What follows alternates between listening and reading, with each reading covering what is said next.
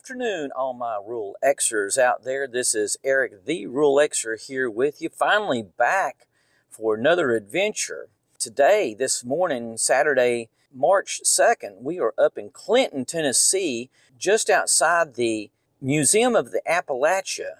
And we are going to be taking a tour through this museum. For all of those of you who are so interested in that foxfire, or firefox, whichever one it is, I can't ever remember that, museum that we did in Georgia, in the northeast Georgia area. This is very similar to it, but just even a bigger, larger scale of it. So we're fixing to get out and take a tour of this place, and we're going to bring you along with us. So join us, if you will. Well, we just paid our entrance fee into the museum, and as you can see, we are in the gift shop here, and figured I'd give you a little tour of the gift shop before we head out on the actual trail around this place, and it is huge. But anyway, give you a little tour of this gift shop here. As you can see, they sell all kinds of, it looks like grains, ground corn and stuff for making like white grits, yellow grits, all kinds of stuff here.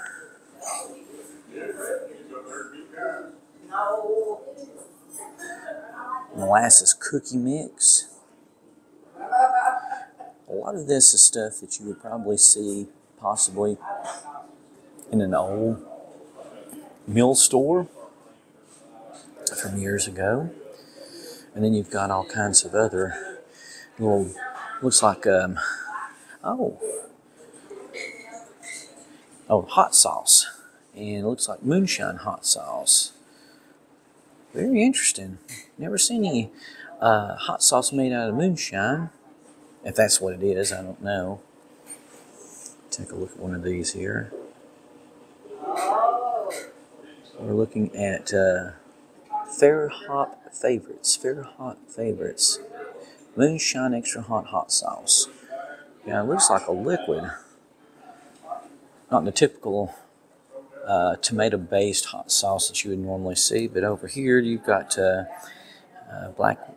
backwoods bourbon rub. So you got all kinds of marinades and different things. Captain Rodney's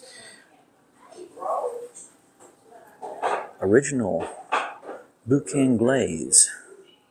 Glaze, I guess, for barbecue, chicken, steaks, whatever, pork. Got even more up here. Yeah, you've got quite a bit of different things over here. Shrimp and grits. Ooh, shrimp and grits. Wow. So you got all kinds of stuff here.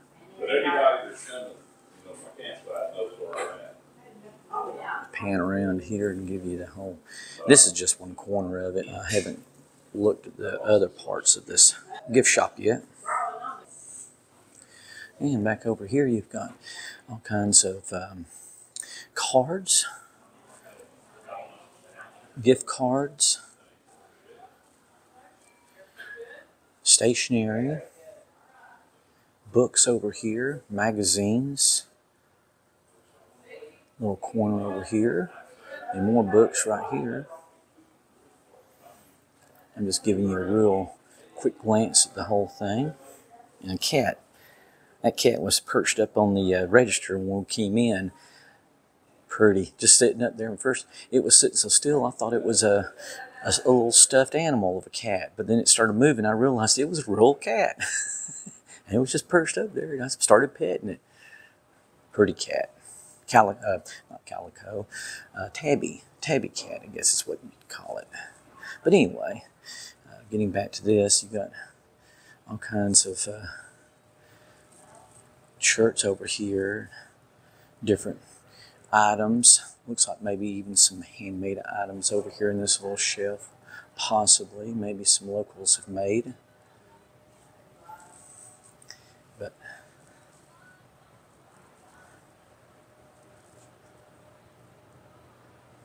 then you've got all kinds of, I don't know if this is coffee or if this is Just little, oh, it may be candles. That may be what this is. Let's see what this says right here.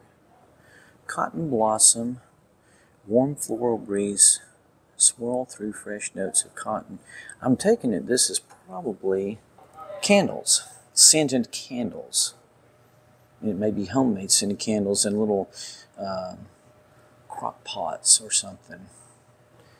Very unique. But anyway, you've got quite a bit of stuff here. Very interesting. You've got some shirts over here.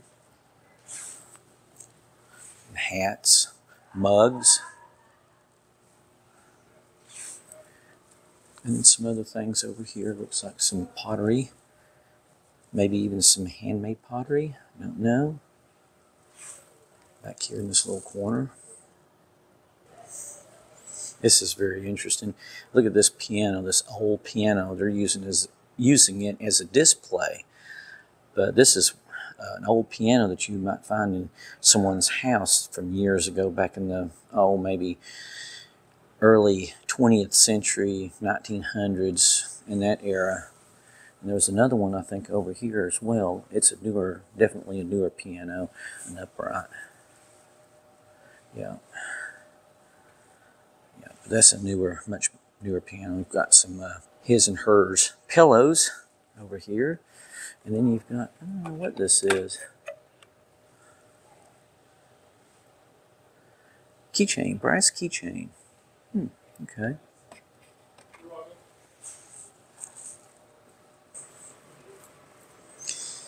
And this is looking from the back corner back up towards the front.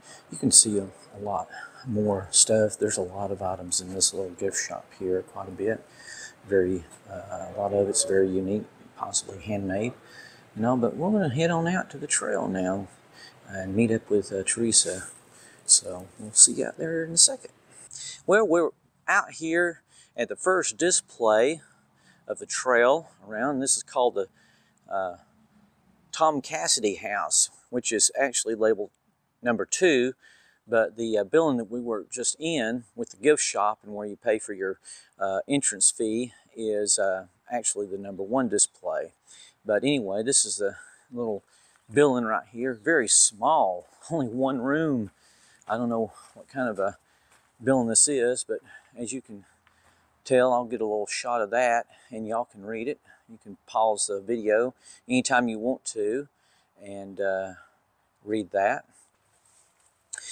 I just got through reading this placard that's just outside the door here, and it's very interesting. This one man lived in this cabin from 1920 to 1989 and died here.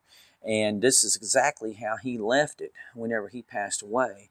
And some of the things that was very interesting about it is the fact of right up there, if you can see, I'll zoom in on them, the tin roof is riddled with bullet holes. And it says, and if you've read the placard, it says in the placard that origin unknown. So don't know if someone had shot in it or shot out of it, but there was bullet holes all in that tin roof, as you can see, mostly right above the bed. So I kind of wonder if it wasn't him shooting it. He had a pistol in here, as it said in the placard. So anyway, very interesting.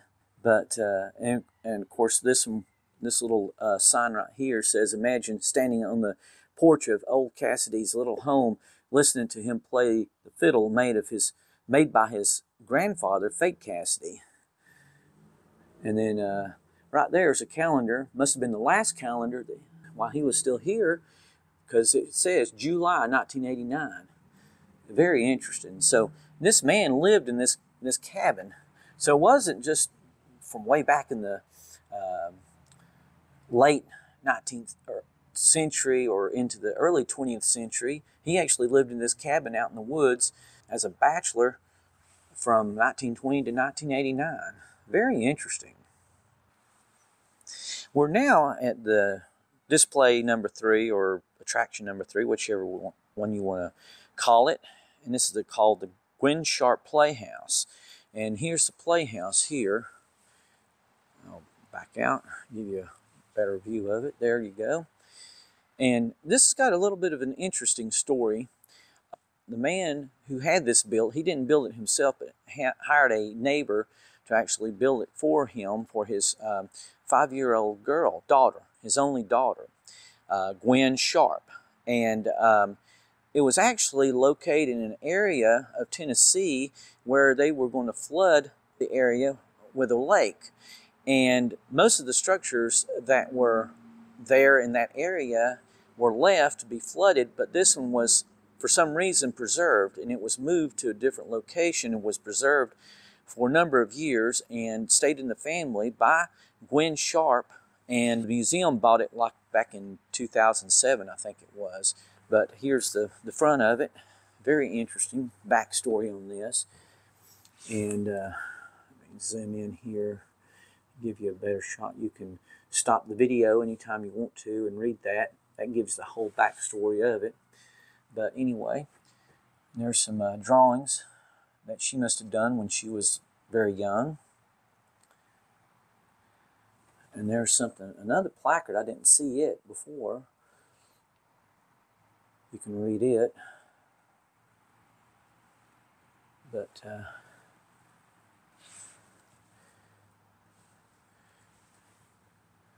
there's a little playhouse, and it said in there that Gwen was the envy of all the neighbors in the area because this was such a unique playhouse.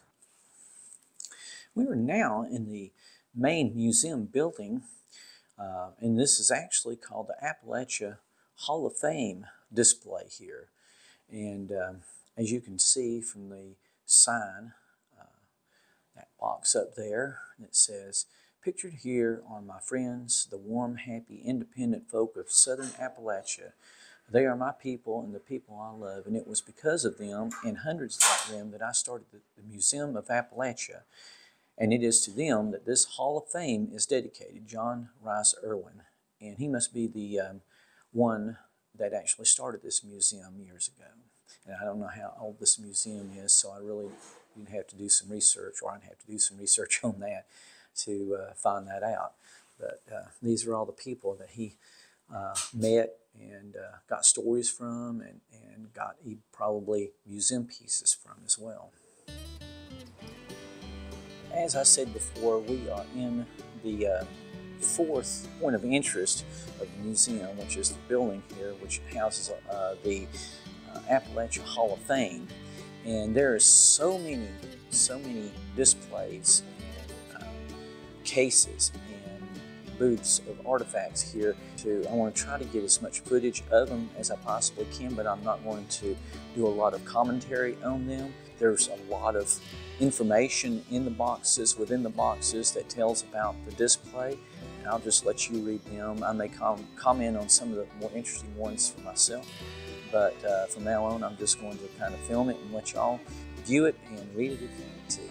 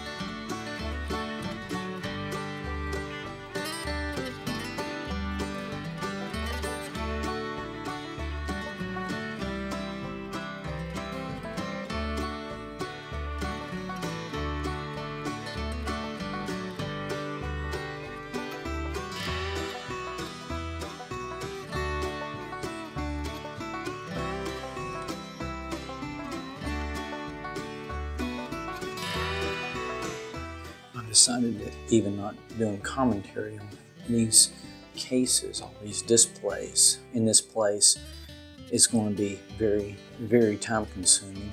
So I'm just going to get a kind of an overview shot of the whole thing. Maybe one day, if you're interested in any of these particular displays and stuff, you'll be able to come here and actually see it for yourself.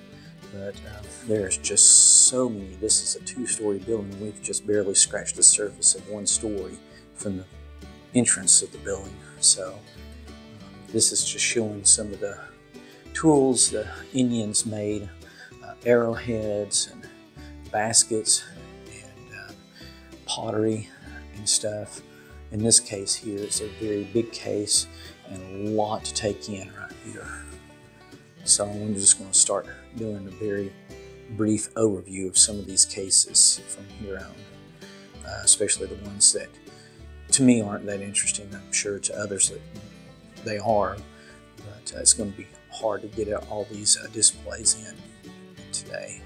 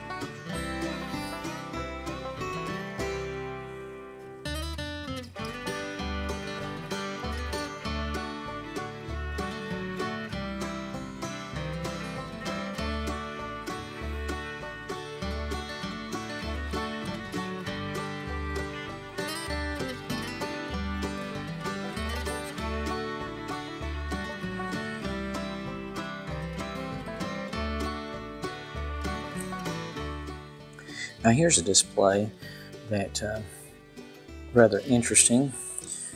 It's got a lot of different little things up here, like looks like bifocals that was probably used way back years ago. I don't know how long. I haven't read any of the information on this or anything. But there's a funeral notice. Jonas Asa Jackson. Okay. That explains some stuff. This probably has a lot to do with another display I'm fixing to show you here, but yeah, you can see some of the tools and some of the items that he collected, this man collected. I guess all of this belonged to him at one time. And of course, donated to the museum eventually, or sold to the museum.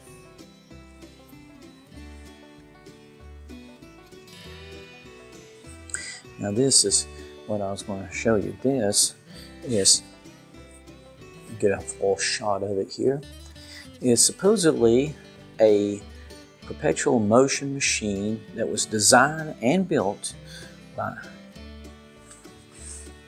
Asa Jackson back in the 1800s to produce its own power and run forever, which I have read and learned a lot about supposedly perpetual motion machines, which scientifically speaking, from what I have read and understand about them, are impossible to build. That they would run forever, and as you can see, it's not running now. You'd think that if it was running, it would run forever, that it would be running now, but yeah, it's not. And I'll get a close-up shot, better one, so you can read the backstory on this machine. This is rather interesting. Being a kind of a mechanic myself and working on machines and cogs and gears, stuff like that, this is very interesting to me.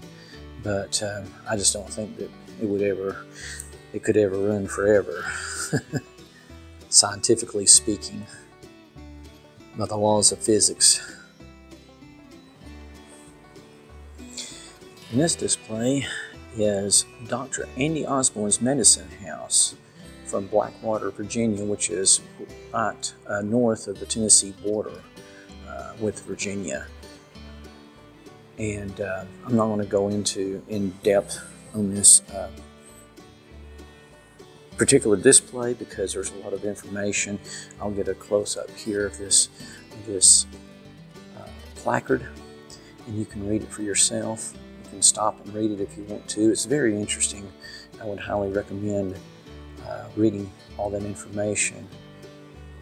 But anyway, this is his medicine house. He was supposedly a doctor in Virginia and went great distances to treat his patients. Most of them he wouldn't charge anything for his services. Those who could would pay him, but here's a picture of him.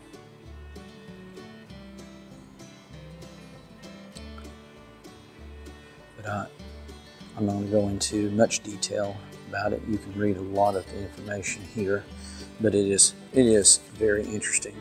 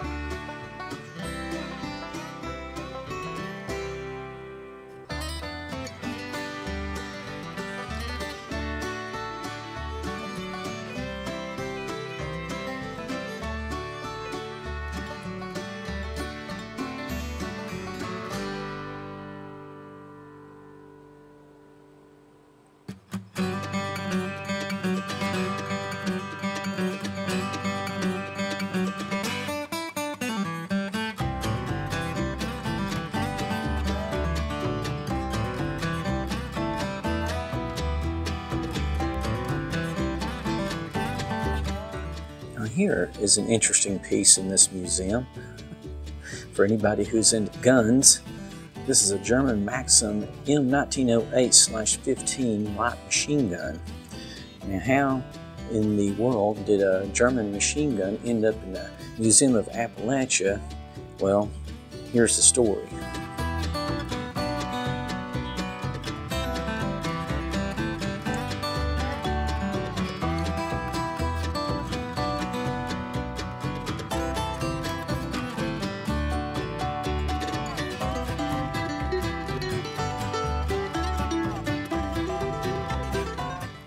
Here's a display aptly named Children of Appalachia. So these are all toys, obviously, that were probably handmade by their parents or friends of their parents. Just people in the Appalachians. Quite a few toys and dolls. And even a dress up there.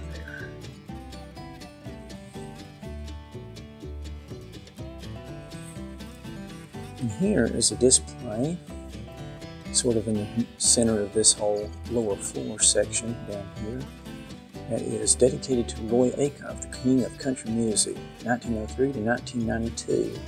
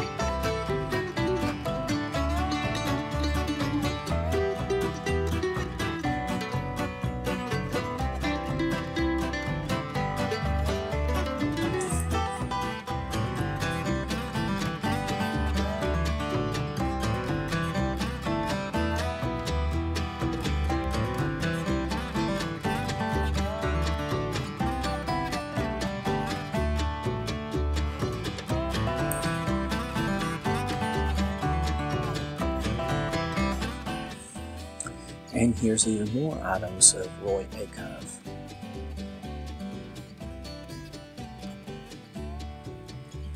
including what looks like, yep, Roy Acuff fiddle.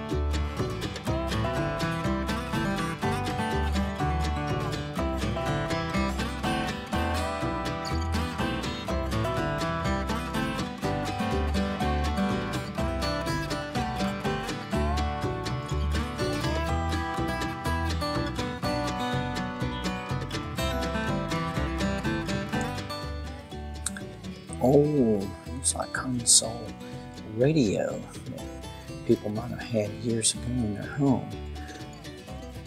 And I bet it was, this looks like it was so nice, it was probably in a more wealthy family's home, being a big console, stand-up radio, it looks like.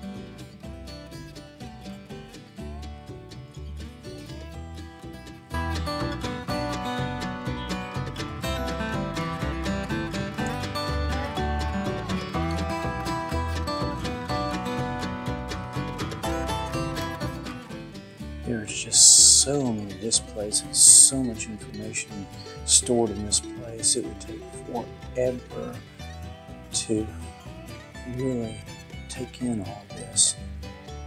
I'm doing a short video on it. Even if it was an hour and a half, 2 hours long, would only probably scratch the surface of all of this. But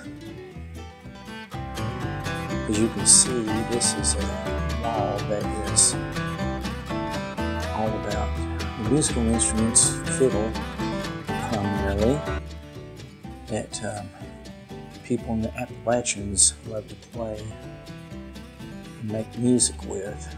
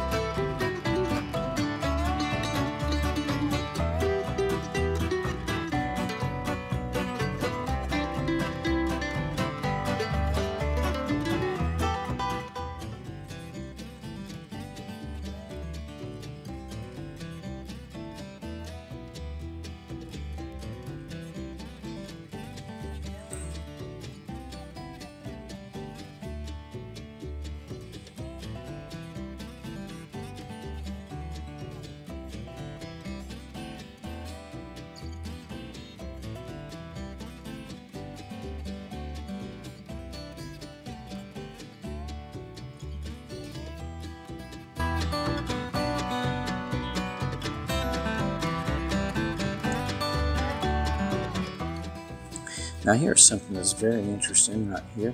I have seen one of these. I've seen them around here and there. Churches that I've gone to, although I've never seen them actually play, because by the time usually that I saw them, they were past being able to play because of the bags in them that were used to make the noise, the notes and all. But this is pump organ. It wasn't electric, it was used pedals down here, and you keep having to pump it back and forth as you were playing it. And it pumped air into bags, and then the bags would pass air over pipes, I guess, inside. I don't know exactly how these work. I would say it's pipes inside of it make the note, and those bags after a while would deteriorate and dry rot, and they wouldn't hold air, so it wouldn't be able to play. And of course the keys back then on these older ones were made out of ivory from actual elephant tusks, and you'd actually see a lot of the keys. Now this one is in exceptionally good shape. I don't know if these are actually ivory or not, but a lot of the keys that you'd see back then, the ivory would be peeling off, chipping off, and it would be down to the wood underneath. But this is a very interesting piece here. I don't know exactly what the backstory is, but there's the placard that gives the information. You can read it.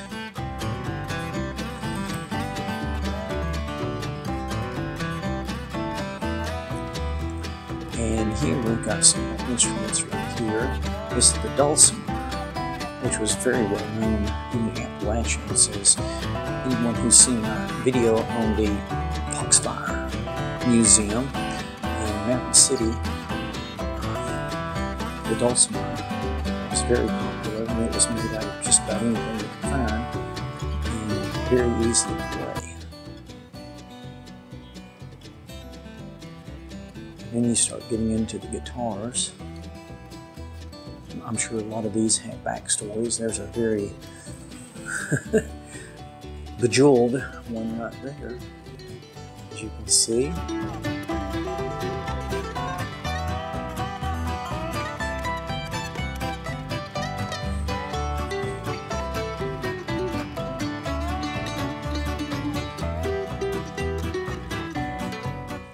My son would be very interested in this because he's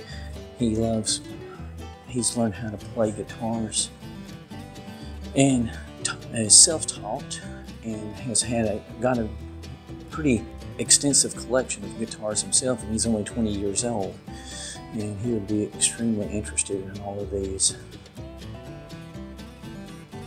I don't think he just likes playing guitars, but I think he likes collecting them too. He plays them all though. He's a good guitarist. Does it more as a hobby though.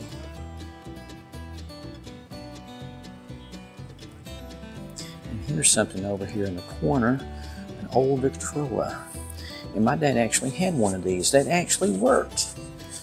That was until someone, probably myself, overcranked it, and it quit working. I think he did get someone to actually fix it, but I think he ended up selling it. It was a stand-up Victrola that he got from someone. I don't know if it came out of a house that he bought and it sold or what, but anyway, he had one for a while, and it sat around in the office that he walked out of. And I remember playing it, quite often. I had some records that came with it and everything.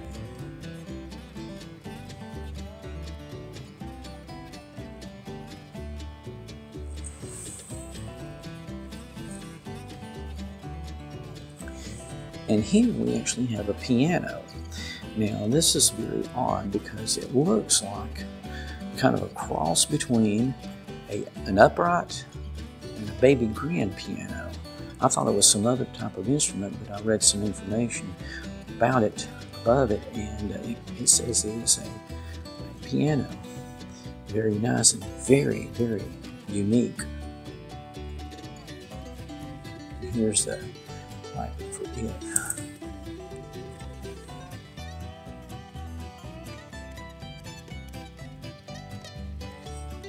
And here's some more instruments of the Appalachians. Mandolin. I think this is a, okay, it's a dulcimer. That's what this is. I was about to call it a harp, but it's a dulcimer.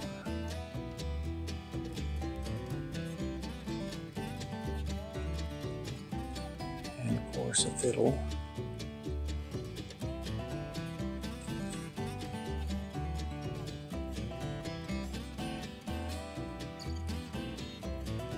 And a mandolin in there between a couple of fiddles.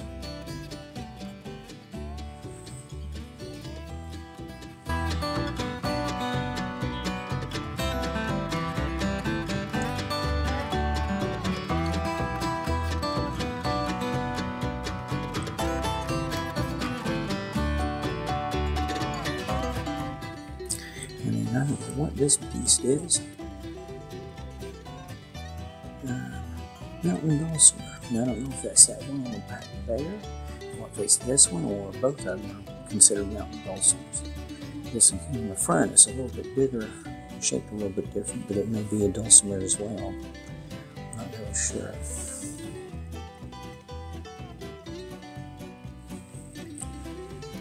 And this whole area is with the Carter family.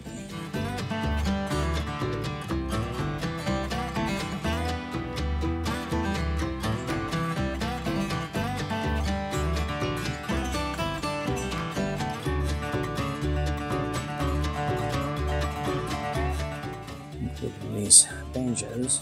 That one right there is a 5-string banjo. You can tell it's very old. And this up here on the top shelf is a chalk box mandolin. Chalk box. It was made out of a chalk box. That's what it is. See, they made mandolins out of anything and everything. We actually bought a couple of mandolins up there at Mountain City Foxfire Museum, and took them home and gave one to my daughter and one to my son as souvenirs from up there. But they are playable. They're not just souvenirs to be put on the shelf. You can actually play them.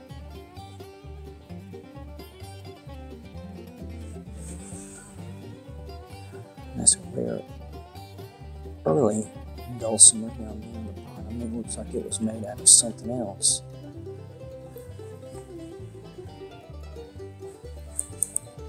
This is called the fishtail dulcimer on that bottom shelf right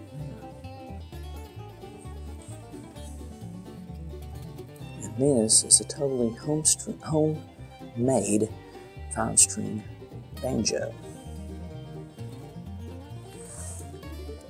As you can see, it's turned upside down, and I'm sure it's missing the strings now, but you can tell it is extremely old.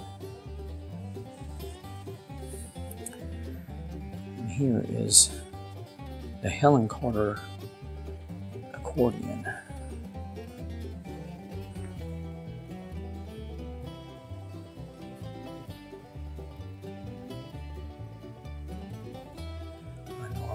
Skipping over a lot of this very quickly, but there is so much to see. We haven't even made upstairs yet.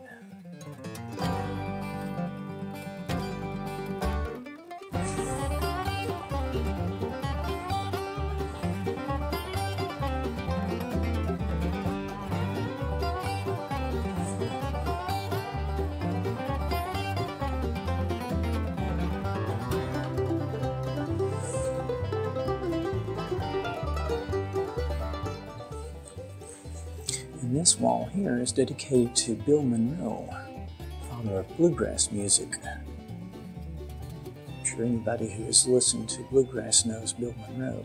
I've even heard of him. I'm not that big into bluegrass. I do enjoy it, more so now than I used to in my early days, but there's a lot of more instruments from the area. And here is a very unique instrument. We can't find any placard or sign, card, telling about what it is at all. It is a very unique instrument, but this display is for the famous Grandpa Jones. Anybody who's ever watched, and I'm sure most people have watched, Hee Haw. Hee Haw has heard of Grandpa Jones, and this is about him and his life.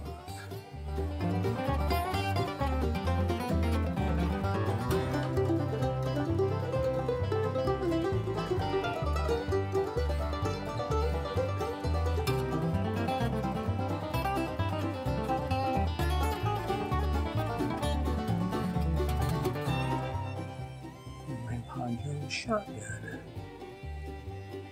Very interesting.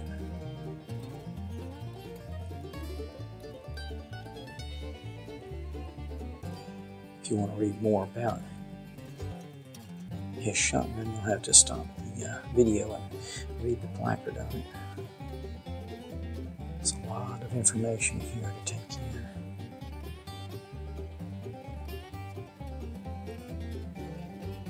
I'm sure the instrument that was at the bottom of this booth display was one of his many instruments that he had. But you can see there was a lot of information about him.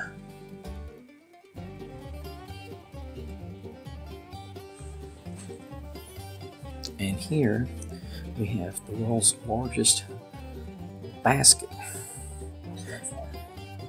Or so they said.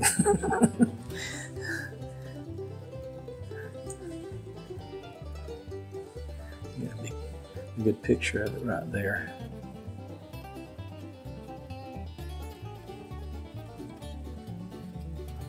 And according to the placard, it took the woman or man, or both, 9 months to build this thing.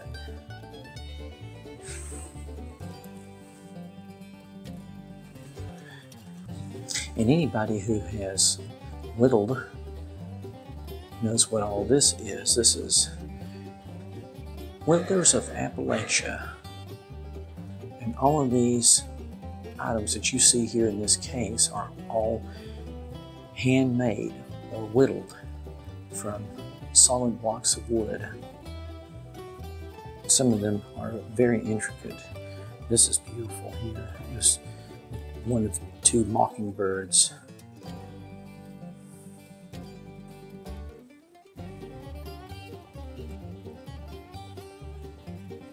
Here's some more over here in this little small case too.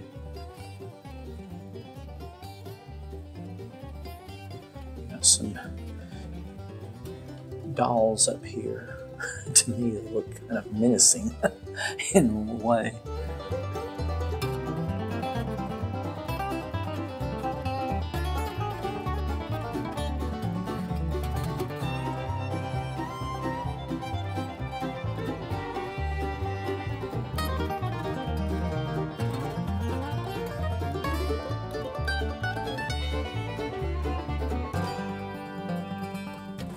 Here's a display of World War I memorabilia, mostly hats from that era, war. And a placard down here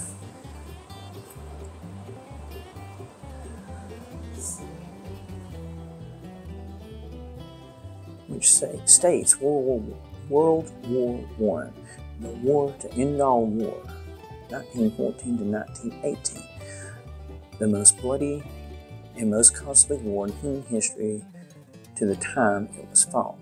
Of course, as we all know, then you go on to World War II, which was just as bad and just as costly in human life and money as well.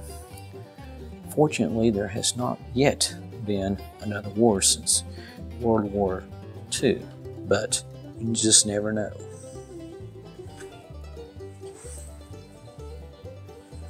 We finally made it to the upstairs portion of this indoor museum, and we are now looking at some of the pottery, mason jars, canning jars, whatever you want to call them. It was handmade by the Appalachian people.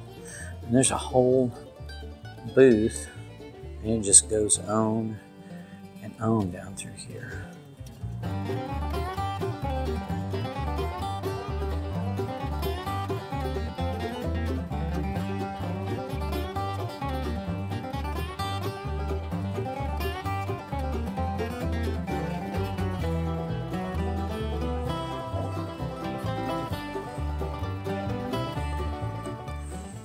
There's a booth, a whole wall, that is dedicated to interesting, unusual, and everyday items made, mended, and saved by our colorful people of the Appalachian Mountains. Of course, it didn't say that, but I'm sure that's what they meant. Now, here's something I appreciate. I have never used one, but I have seen one used. My dad had something similar to this. It wasn't really a transit, but it was like a leveling type thing, a device. It was very similar to this, but this is a surveyor's transit, an antique piece. And I'd love to see someone actually use one of these things. Of course, nowadays everything is digital and it's all GPS based. But as you can see, this is all differently mechanical, and it used bubbles and different things like that to level it up and shoot lines and all. I'd love to see how it was actually set up and used. But of course, here's an old grandfather clock.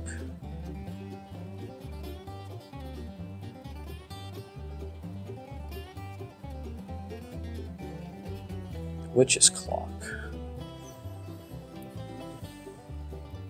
There's a placard for that. And going back to the transit, here is the placard for it. And it looks like the box that it was probably stored in, the actual device itself, not the tripod, but the transit itself. And then you've got the different sticks out here.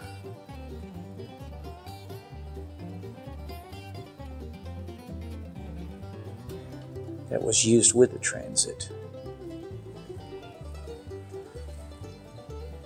And it looks like the person who actually the transit belonged to using it. Pictures of him using it.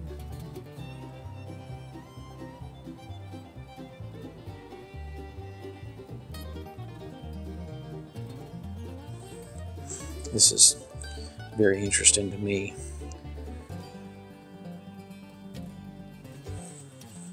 And here's a kind of an everyday item, but it's very unique.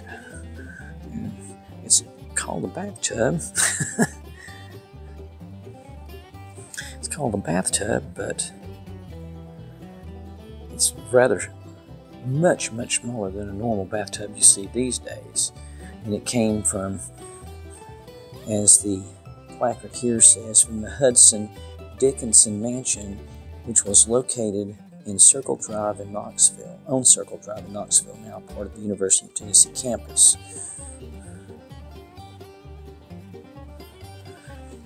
And it does go on to say that, get a close up of that, these Dickinsons were reputed to have been related to the famous writer Emily Dickinson. And here we have telephones, some floor mounted that would sit on the floor like a console, and then wall mounted. And another clock over here.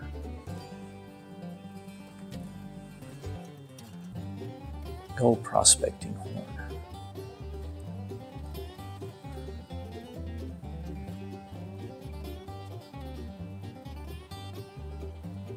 And just a lot of everyday items that you would see in people's homes. Here's something down here that is very interesting. This battleship. Mount Moriah Methodist Church, Chandler. Oh, here we go. I'm sorry, I'm reading the wrong placard. It was set up in front of the battleship. I don't know if it has something to do with it or not. This says, battleship model made by Harv Donahue. This model of a German World War II battleship was made by my late friend Harv Donahue of nearby Powell, Tennessee. Harv called it the Bismarck, which was sunk in 1941, but authorities say it is a model of a smaller German battleship sunk in 1939.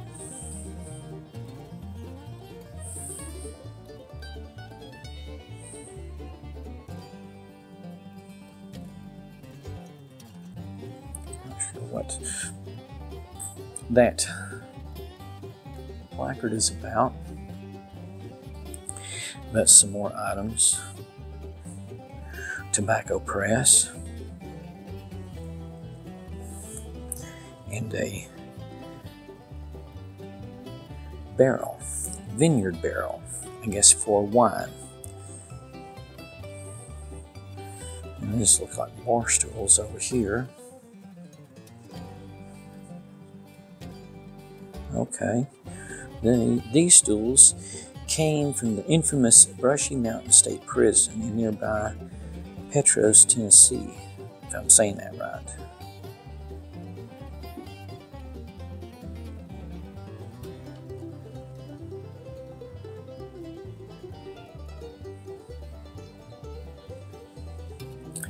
Just a lot of other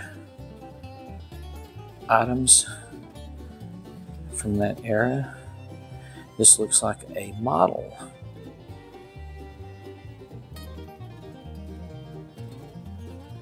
of a wood mill, hence Bean's operable steam-powered sawmill. So it's like a model, but I guess it was actually operable. You could actually build up a fire in the engine of it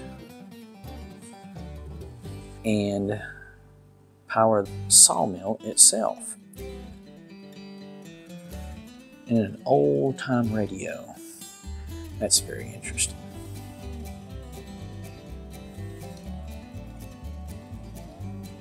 A wheel from an old ferry boat. Some sort of a light here.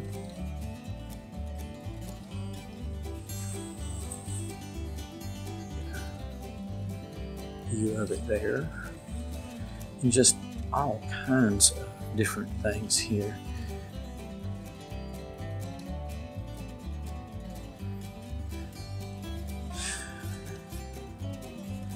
This is the remarkable story of the 16th century scale model horse-powered grist mill and the man who built Peter Wade Depp.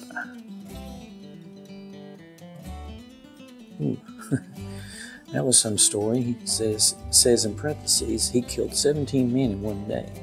See number 7 and 8 below. I don't know what that was about, but you can stop and read it yourself.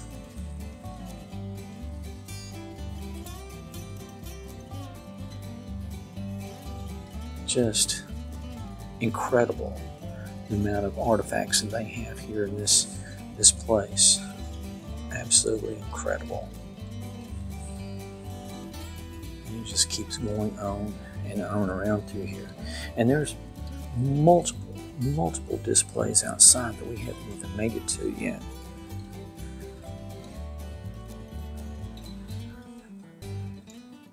I'm very thankful and we're very fortunate to be able to see a museum such as this, of this caliber, but it is, like I said, it's more than a person can see in one day.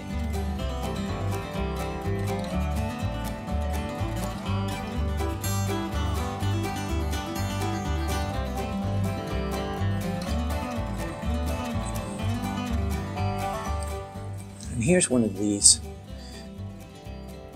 displays that I kind of vaguely remember from last time of eyeglasses, spectacles, or specs, as they were used, mended, and saved as heirlooms in Southern Appalachia.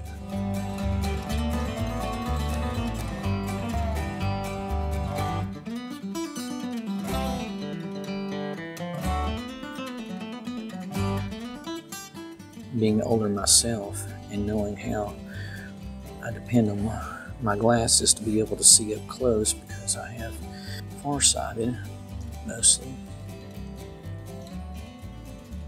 I know how important glasses are the older you get. And here's more display of glasses here as well.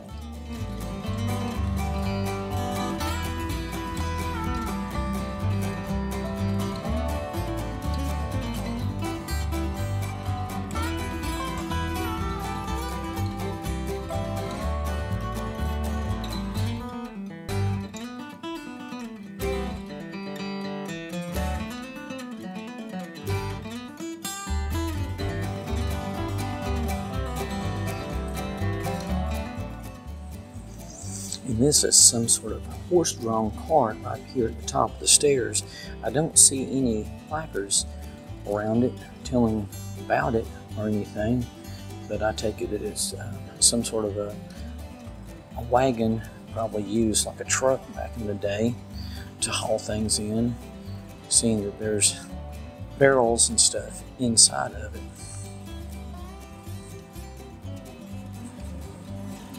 And here's even more displays. A quilt, Granny Irwin's Christmas quilt. Let's zoom in on that. We can read about that. Here is the quilt itself. For those of you who are into quilting,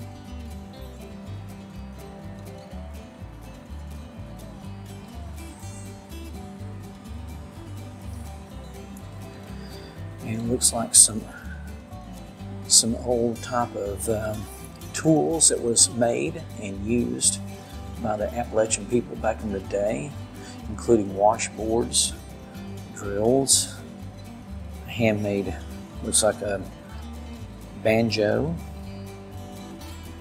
some sort of a tub or something. I really don't know.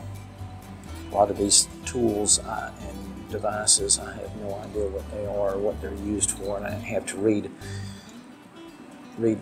about them. And you got more instruments here.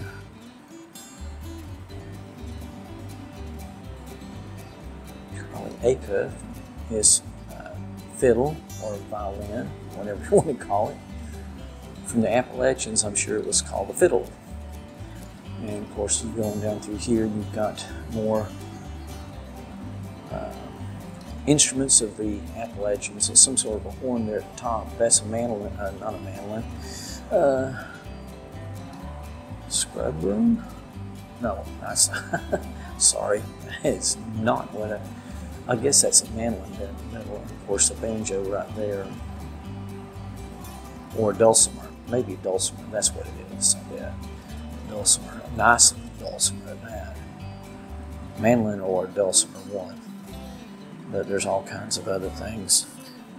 I'll shut up and let you view these items yourself.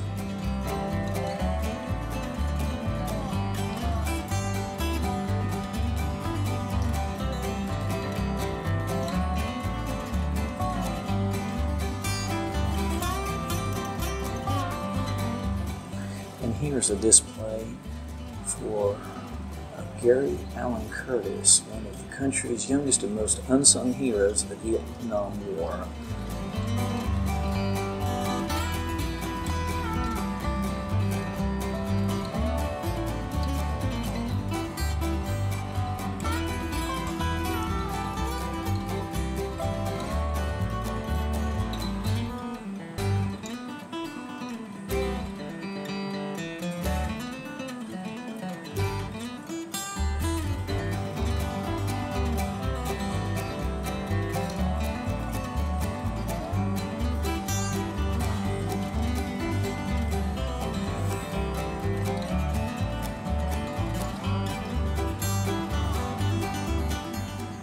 And this area is for the Civil War.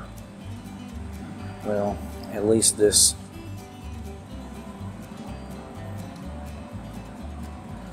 case here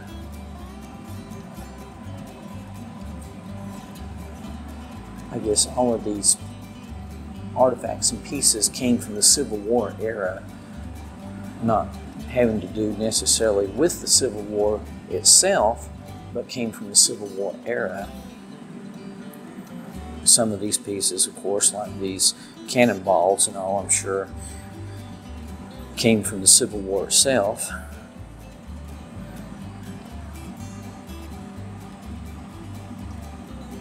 But there, like I said, there's so much to see.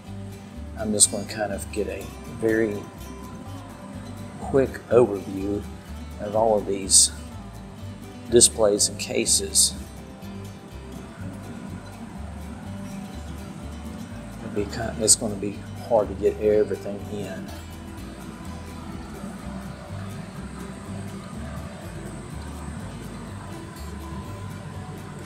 American Revolution. This even goes back to the days of the American Revolution.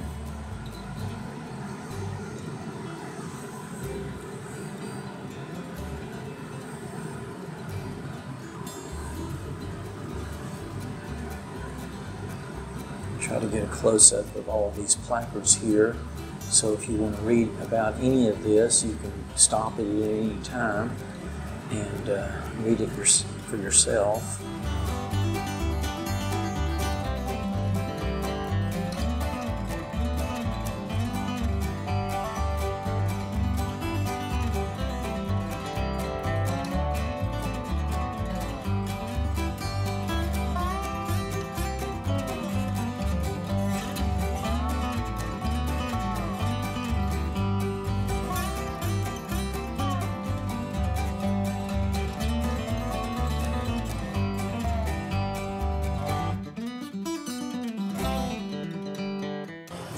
Now this is one of those booths, displays that I definitely remember from the first time we were here. I don't know why it stuck in my mind, but this is a very, very primitive setup of a dentist office. The cabinets over here for all of your different things. The machinery over here, very rudimentary and very primitive, to say the least. And the dental chair, which doesn't look like it would be very comfortable. The whole seat of it looks like it's about to bust out. I don't know if this is for an adult or for a child, because it doesn't look like it would almost fit too many adults, or at least these days.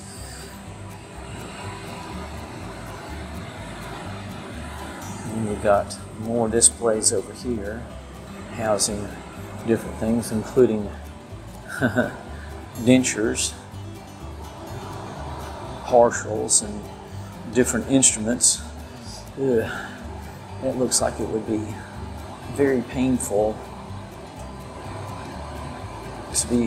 to have to go to one of these dentists using these kind of primitive instruments, for sure. And I apologize for the background noise. What you're hearing is the heat running in the background, and there's a vent right up here above me, so that's why you hear that noise.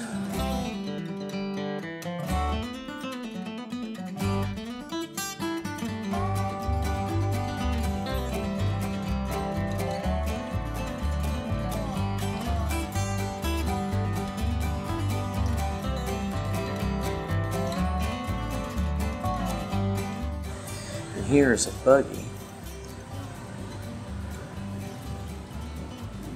horse-drawn buggy, and it is called Uncle Dr. I.R.A. Carter and his buggy. I don't know who Uncle Dr. Ira Carter. Not I.R.A. Sorry. Then we would add that in there. That's Ira.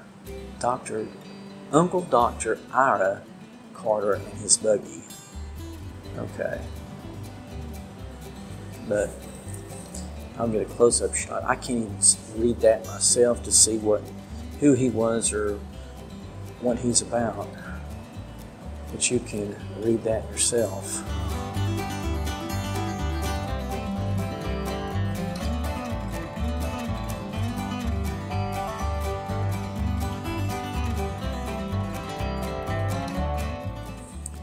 And now we're in a section called Death, Funerals, and Remembrances.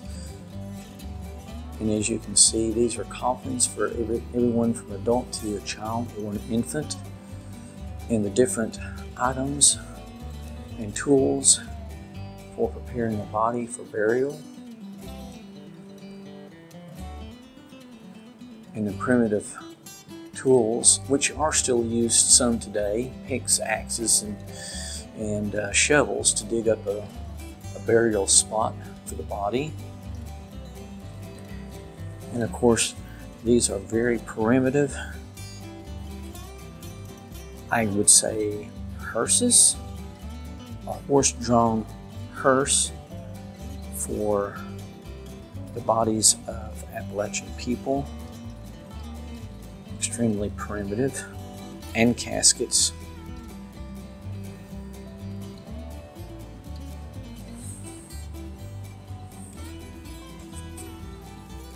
And as you can see from the placard, the most simple and crudely made coffin was found floating in a corner cove of nearby Norris Lake, according to my friend Bill Henry of Oak Ridge. It is made of native chestnut lumber and was for the handles.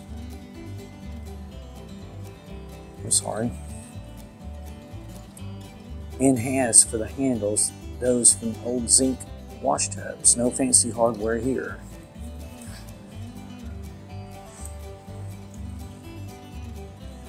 No fancy hardware for sure. And here's another coffin. Looks a little bit better. And this is from the back side.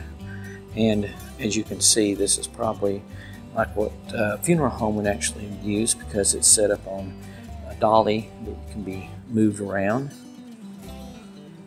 In a church or a parlor or a house, a lot of times people back then would actually display the bodies in the house, the family house, and then be buried out back from there.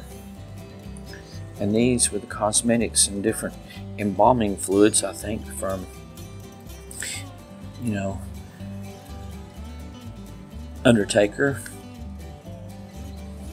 including his bag.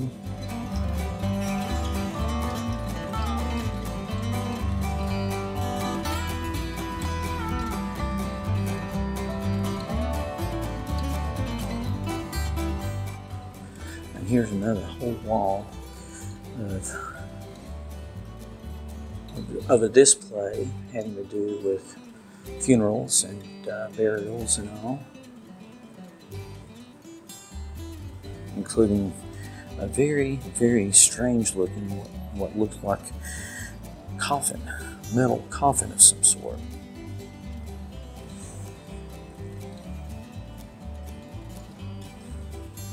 And here's your more traditional horse-drawn hearse from back in the day.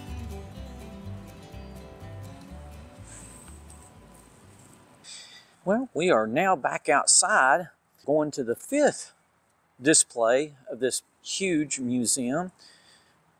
And that building that we were just in was so big and had so many displays and artifacts and items in there that we just barely scratched the surface, even with all of the ones that we did record. But we're going on to these other ones and try to get them in. Just to let you know, my battery is starting to go down quite a bit, so we're going to have to try to hurry and get through these before the end of the tour. So let's get started. Here we are approaching the next display building. It's not really the building itself that's historic, but what's in it is housing some very significant stuff, including this thing over here for TVA, which is extremely big in the area. TVA has got a lot of dams, canals, powerhouses and stuff like that they operate in this area, and TVA was very instrumental in the development of this area and everything. This shows the whole TVA river system that they control within the Tennessee and Georgia area, honestly. I think it even goes over into North Carolina as well. So it is very huge and very extreme, as anybody who lives in this area knows. And these are some historic pictures, early construction. It looks like a dam here. This is the nighttime scene, shows much of the concrete for the dam in place. I don't know what dam this is, though. Okay, right here it shows Norris Dam floodgates were closed on March 4th, 1936. After 3 years of construction, it cost $36 million to build. So this is Norris Dam, which I've never heard of, but I'm sure that it is a huge dam. It obviously is made out of concrete.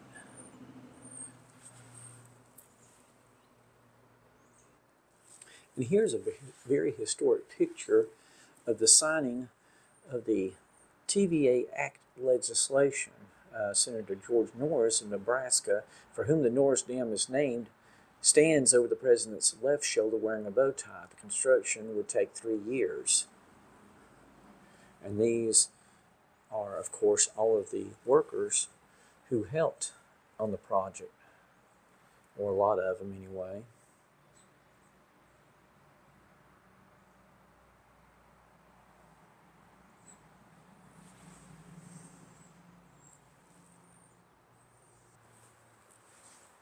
Here's some pictures of families, schools, and buildings in the area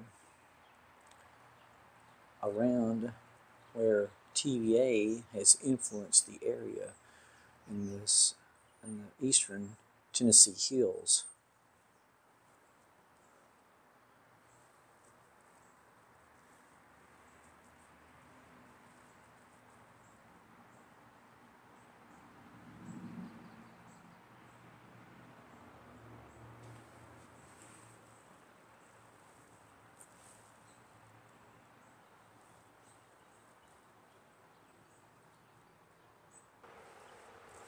And now we're at what's called the Arnwine or Arnwine Cabin. Not really sure exactly how you say it. It's a number 6 display, and the placard says the Arnwine Cabin is listed on the National Register of Historic Places by the U.S. Department of the Interior.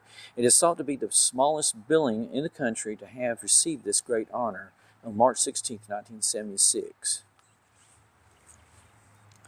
And here is the cabin, the front of it. It is very small. It is definitely very small. Ooh.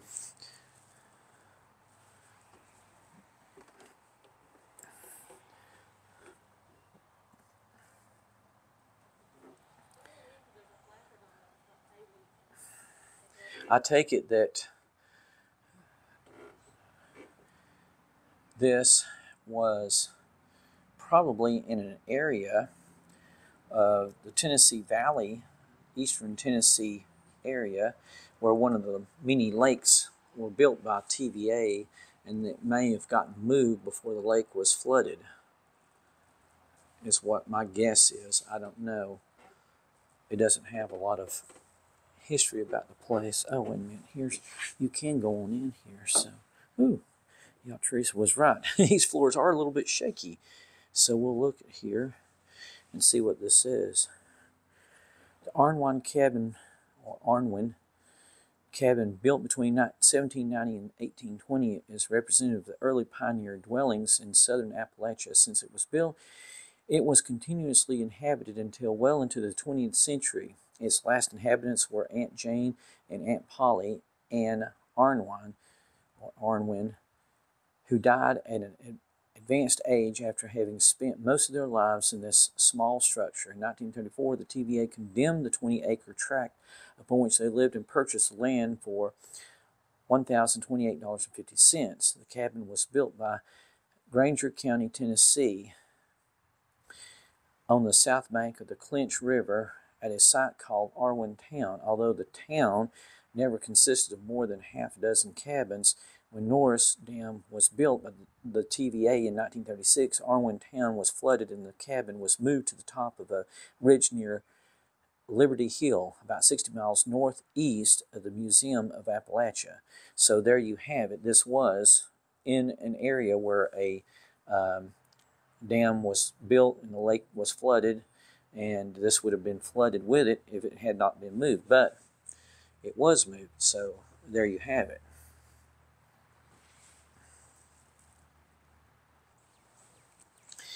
Here we have some small turbines that ran cotton gins on Cherry Creek in the Sparta-Cookeville area. This is kind of interesting, at least to me anyway.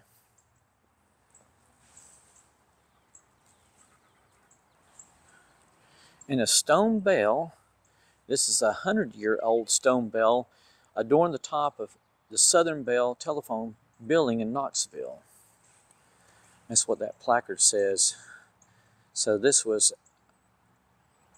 basically just a decorative piece that sat on top of a building, probably on the front facade of it. Very interesting. And now we're at display 7, and this is about 2 old jail cells. These 2 cells dated 1874, each designed to hold 4 prisoners, were used in the small East Tennessee town of Madisonville. On December 20th, 1917, Will Upton and his uncle Drew Upton were taken from one of these and hanged as they sang, "I'm Coming Home." Okay, I guess they were. We hope so anyway. And here are the 2 jail cells right here that the placard was speaking of. Very, very rustic and rusty. It said that it was designed to hold 4 people, 4 prisoners, but I don't see how in the world they could have held 4 prisoners. 2 bunks were right there, and as you can kind of see, they take up a good portion of that side of it, and then there's only that much on the other side, so they'd have almost been right up against each other if there was 2 more bunks over here. But here is the other one. See if it's got, yeah, it's got 4 bunks in it, but well, I'm telling you what, there's very little space in between. That is for sure. That would have been very, very cramped. And now we're in another display building. They call it a display barn, but this is mostly tools that were used by people of the Appalachians for years and years. And this building is absolutely full of tools. As we were walking in, Teresa was telling me that this is one of the only displays or buildings that she remembers, because it was just absolutely cram-packed full of tools in here. And her dad's got a major collection of tools himself down in the basement, with all kinds of tools hanging from the ceiling and rafters and stuff in his basement. You got a lot of what looks like old barrels, buckets, and then baskets and stuff over here in this area. And then you got a lot of grist mills that was used for grinding corn, wheat into flour and all. And this was prominently used in the area at mills, and usually mills were always built on creeks and rivers, so they could use the power of the water to turn the wheels and create motion to turn the stones.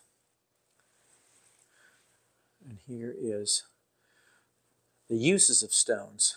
Now some of that is, as you can see, is faded out quite quite a bit from age. Looks like they need to redo that one, that little placard sign, whatever you want to call it up there. But there's all kinds of tools and stuff, information about this. And I'm not really sure what this is. Marble mill. There's a sign up here above it that says marble mill, but I don't know that that's what that is. I'm not really sure what this little contraption is. There we go.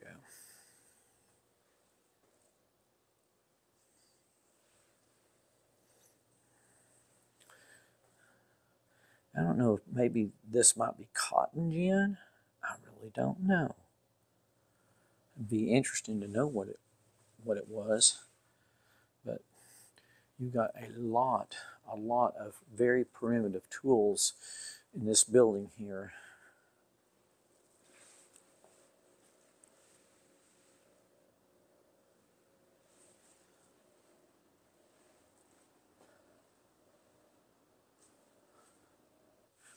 And here you've got a very, very primitive spinning wheel.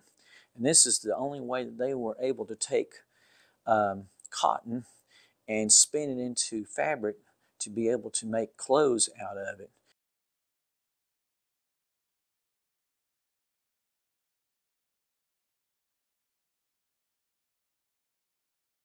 So it took them probably days, if not weeks, to be able to do that and make any kind of clothes or anything. And behind it you'll see some of the fabrics, examples of some of the fabrics that they made. And over there is a warp, they call it a warp chain, that black thing that looks like a rope behind this a spinning wheel. And then more of the examples of the fabric that they would make. But there's some of the cotton in those baskets over there. And here's a wheel or weasel. And then in later years, this is what they would use to, and of course you saw, if anybody saw my other video, I'll actually link it in the description below so you can watch it as well. It shows women using one of these looms. This is what's called a loom, to make fabric from cotton strands. And it's very interesting to watch, but this came in later years and revolutionized cloth making and more of the different devices that were used in clothes making. I'm just going to go down through here very briefly and let you take a look at this. It's very hard to get all of this in.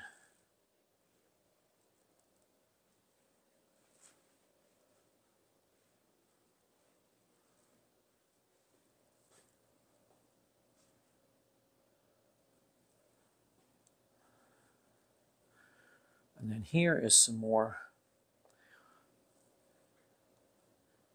Oh, this is like a gunsmith's shop where they actually made rifling machine for cutting spiral grooves or rifles inside barrel. Now I don't know if that's for if it's for rifles or, well, I guess it is rifles, which how they did it, I don't know. I've never seen or heard of it done, but that would be very interesting to watch and learn, definitely.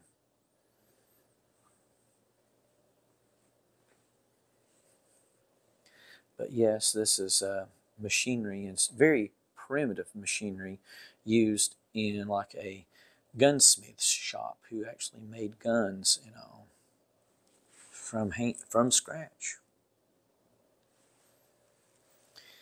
And as you can tell, these are anvils, prominently used in the Roadrunner cartoons. No, these I'm sure were used in blacksmith shops for hammering out tools and stuff, very primitive tools. pliers and cutters and all kinds of other things. Tools over the years.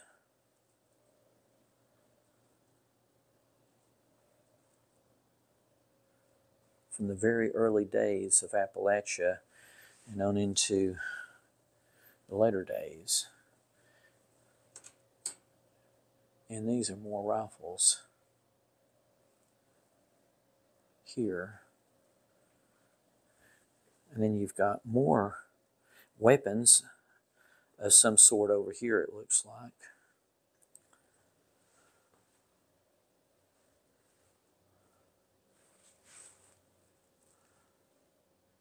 And these are early handcuffs right there. That's rather interesting. It looks like keys from the now famous Old Rice grist mill, built in the late 1700s by my ancestor James Rice. They were acquired from a cousin, Sally Rice, Northern. Okay.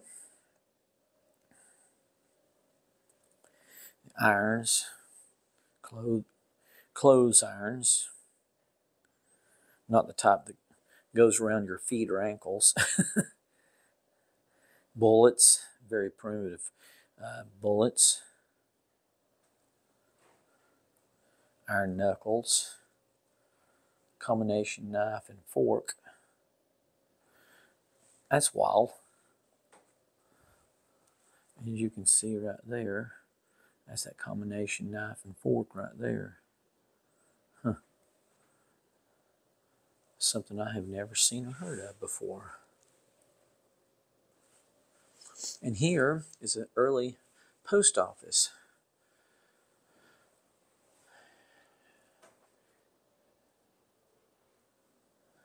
Looks like.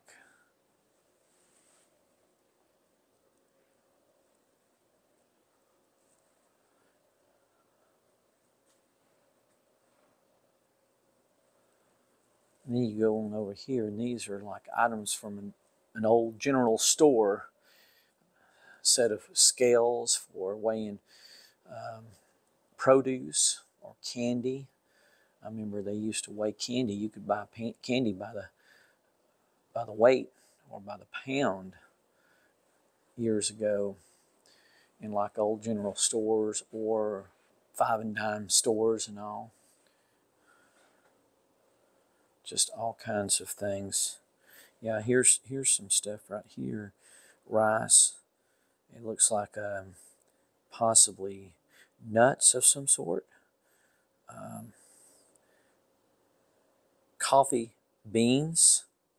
Yeah, I guess this is what you would buy back in those days by the pound. Corn, maybe popcorn, I'm not really sure.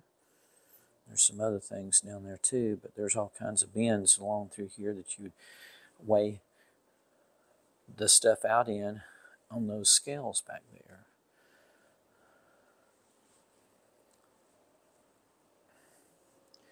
All kinds of stuff. Maybe a lot of this stuff might bring back nostalgic memories for people as old as me or even older. Might remember a lot of this. Looks like a big set of scales for something. Probably weighing out big bags of maybe cornmeal or flour, possibly. Seeing how big the bags need or how much you need to put in the bags. And here's an old, looks like a brass cash register, St. Louis. You see the numbers right there in the display down in there. As they rung it up, those numbers would pop up and tell you how much you had to pay. All kinds of tonics and liquids and stuff in there. It just goes on. This looks like an old coffee grinder right there. They take those flywheels, throw coffee in there, and turn those flywheels by hand, and grind out the coffee and put the bag underneath right down there on that little thing right there. But yeah, this is all like a display from a general store. They even have some tobacco back over there. Cans of tobacco.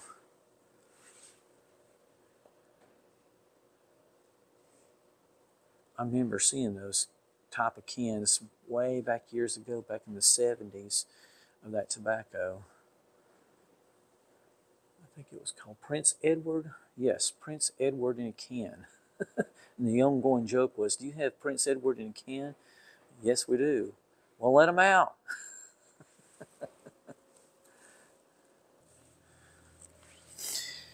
Well, for all your fishermen out there, here's some primitive fishing gear that they used to use to catch fish back in the day. And it looks like there's traps in there as well for trapping small animals and stuff too. Foxes, raccoons, stuff. But there's fish gigs.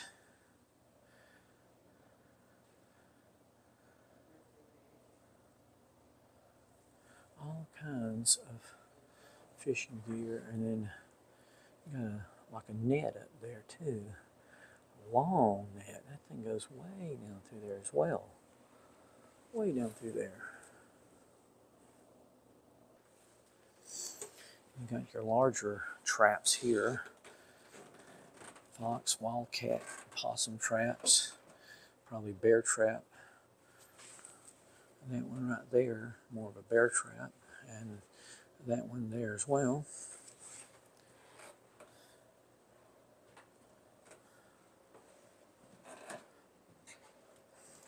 Yes, back then they would catch wild animals and for the fur and for the meat. So that was a big thing back in the 1700s, 1800s. Here you get into the horse and mule bits.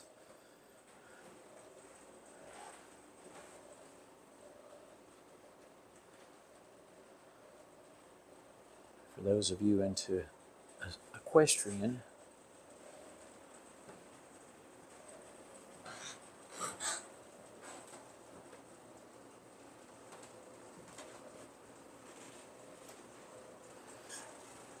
as I said, and I'll say it again, I'm just making a very quick pass through of all this area.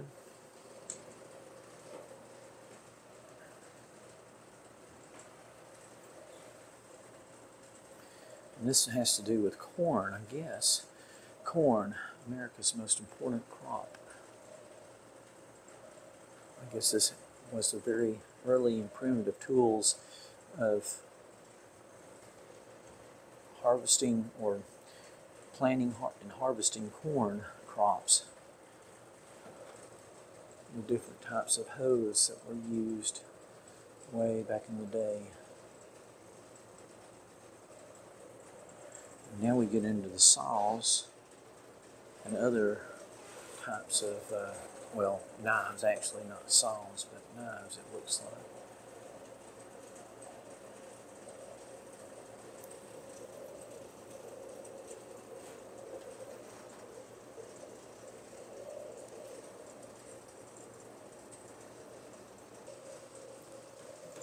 And you've got all kinds of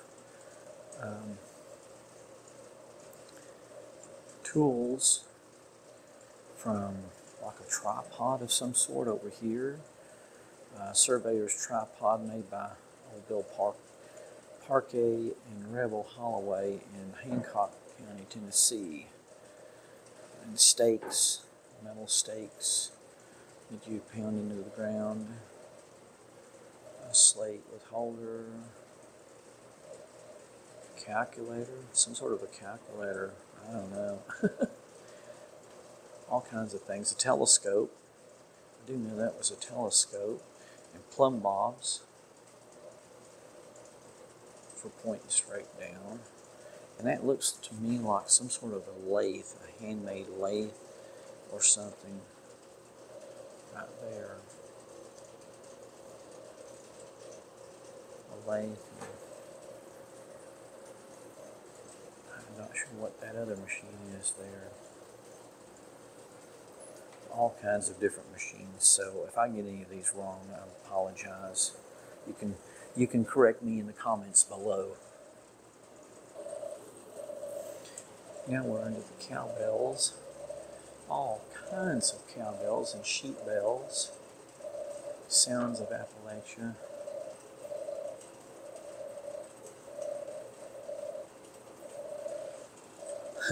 These are power saws, but that one must have been from way back years later, from the primitive tools and stuff.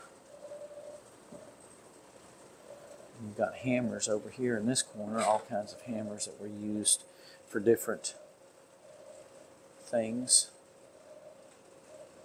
jobs, industries in the Appalachians. And then you go on down here to drills. Hand drills. From drilling into wood to drilling into the ground, it looks like.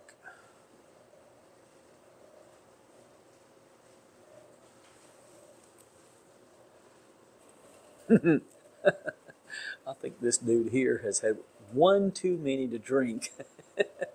Fortunately, there's no horses tied up to this buggy, so he ain't going nowhere anyway, but he'll just have to sleep this one off. And then down through here, you've got milk churns and butter churns and milk crocks, just all kinds of different things. It's just the amount of items and all that they have in this museum is mind-boggling. Absolutely mind-boggling. All the different items and artifacts that they have here. I mean, I'm probably not getting half of this stuff on camera, and I'm having to, here's canes, here's some really pretty and beautiful canes and stuff that was handmade.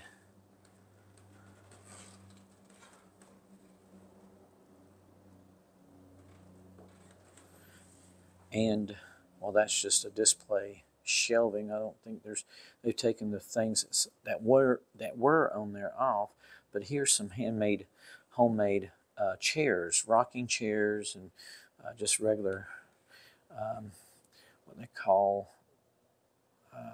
wicker chairs, I guess. I'm not really sure. Looks like a desk over there too. So, and a whole area here of look like toys and stuff for kids. Some little bed and rocker, wagon, little car, and then looks like you got some dog iron and enderons. I don't know what that is, some sort of iron stuff.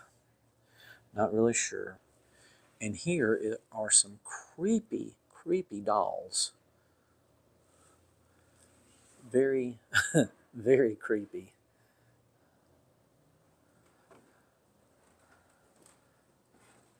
But this was all handmade, I'm sure, by the people of Appalachia. And gourds and stuff.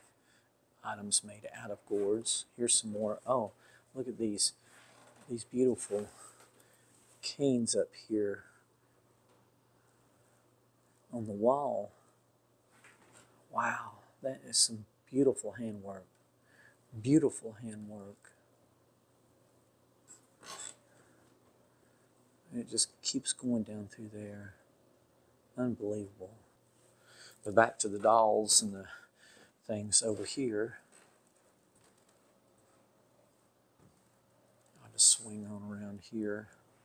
Here's some more creepy figures, and all from full size to half size and smaller. And then doll houses over here. Got doll houses. Very beautiful doll houses. Hand painted, handmade, and all. Looks like maybe even furniture for little girls, possibly.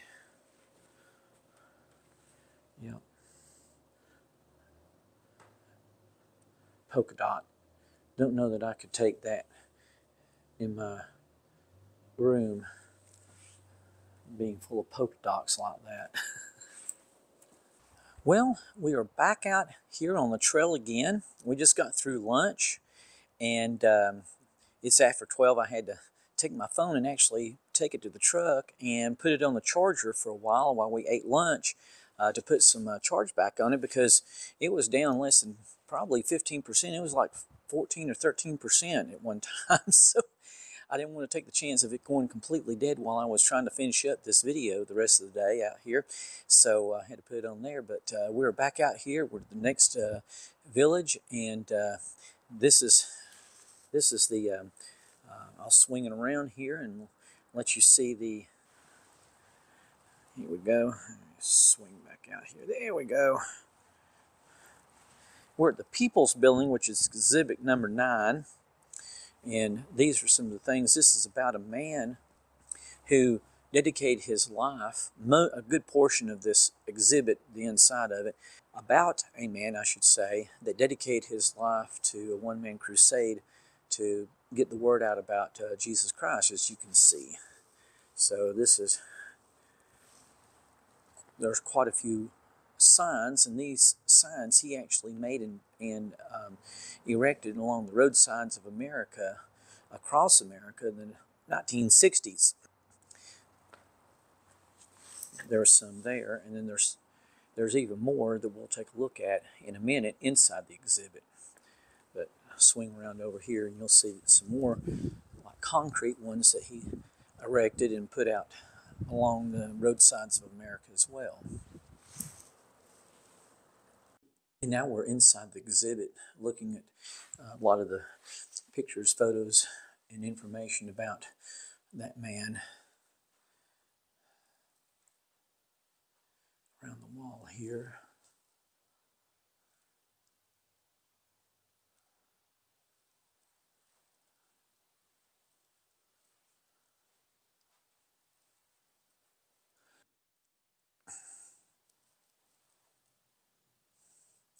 Looks like a bicycle that he must have rode around the streets on.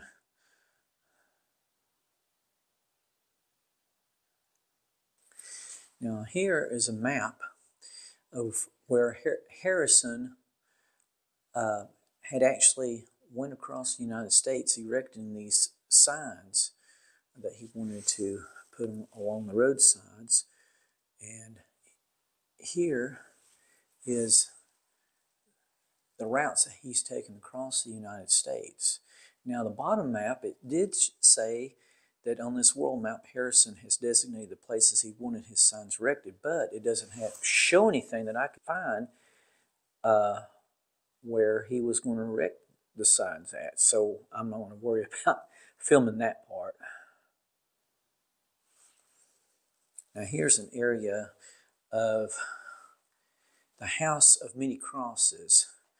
Here rests the exact replica of the fabulous Harrison Mays house built by son Clyde Mays, a scale model of what may be America's most symbolistic home. Clyde called it the House of Many Crosses. And so here's some, looks like articles out of newspapers and magazines of when he was actually building it. And here is the scale model of what it actually looks like, or looked like. I don't know exactly where this is at. I haven't read into it that far to find out where it was erected at. But there you go. There's a scale model of the house with Jesus Saves painted on the top of it. Now here is a James Bunch exhibit, and a placard that tells about James Bunch. Was born in 1916, far back in the Great Smoky Mountains on Tennessee-North Carolina border. His father died before he was born, and his mother lost her mind when James was only 2 years old. He was raised mainly by his grandparents and started working in the woods and at local sawmills when he was barely 8 years old. He attended a one-room school for only a few months.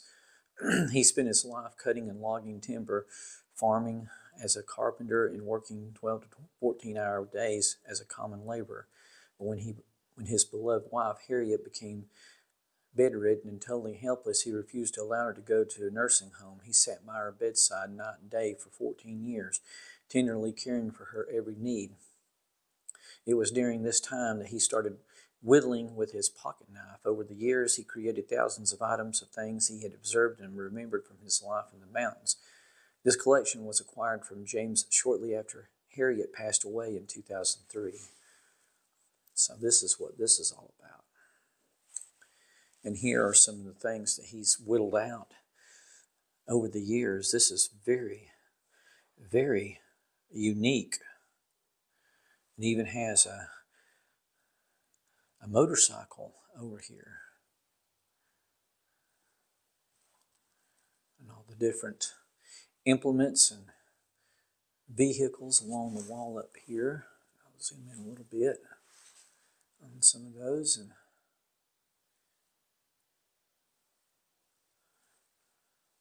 look at that.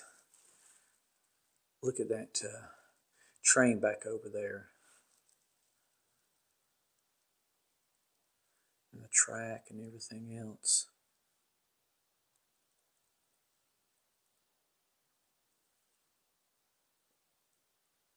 A crane with logs. That is really, really neat. Well, you've heard the song Little Brown Jug. Well, this is the Big Brown Jug.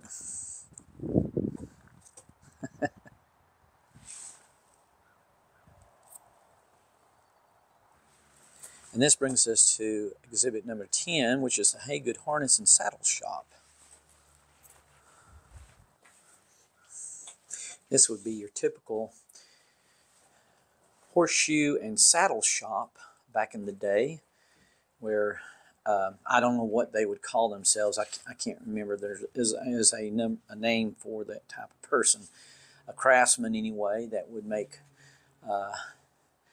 horseshoes and saddles and stuff for horses that people would use back in the day. And this would be the tools that would be used in one of those typical shops and all. Let's see what this placard says right here.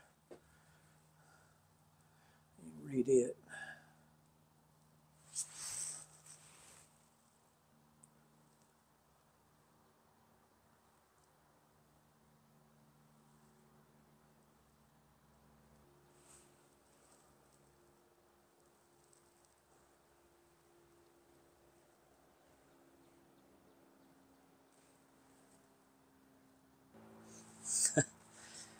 Well, I don't know exactly what this is. It just says opening block from the courthouse in Manchester, Kentucky. Whatever that is. Maybe someone can enlighten us all on what an upping block is. I can only imagine. I'm not really sure exactly. But we are now at exhibit number 11, which is the Mark Twain family cabin. So let's go take a look. And there's the outside of the cabin. Looks like your typical Appalachian style early days cabin. Got some tools hanging up on the outside of the cabin, as you can see there. And here's the inside of the cabin. Fireplace. Some chairs over there in the corner. Kind of a hutch to keep dishes in. I mean, it's not extremely rudimentary inside as far as the different things that are used inside of it. But the cabin itself is pretty rudimentary. There's a bed over in the corner. I don't know how many people this thing can sleep. Now, you swing on around here and you'll see like a corner for an infant and all. And then there's some stairs right here that goes on up to the upper level. So I would say that there's probably area for the rest of the family, like the kids. I'm sure they probably stayed and slept upstairs. And here is the backstory about the cabin.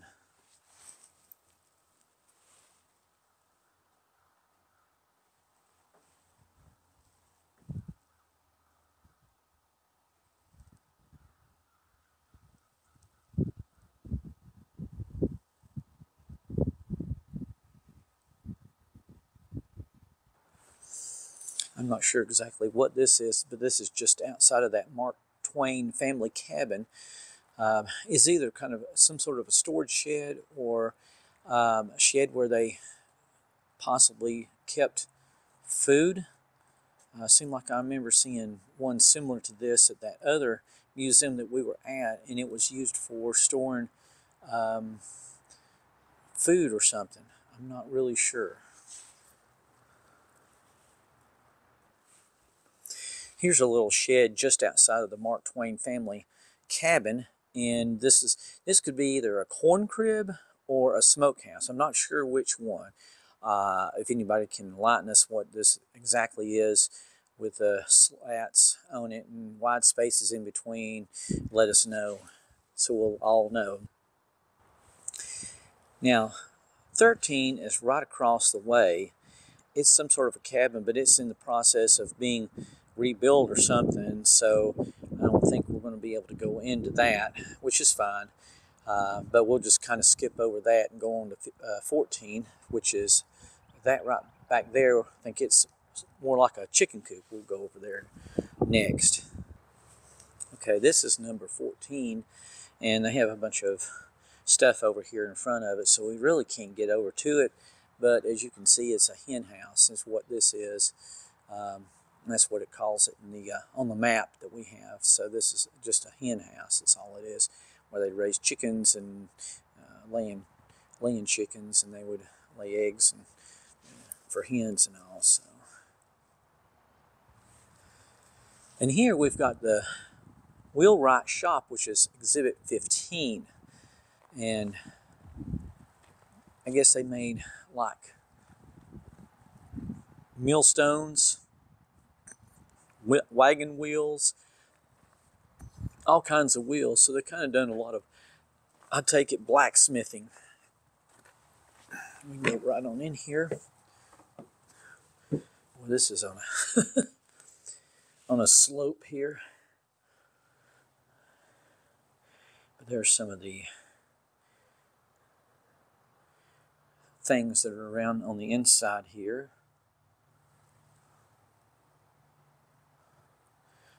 All kinds of tools and everything for making all kinds of wheels, from wagon wheels to millstones.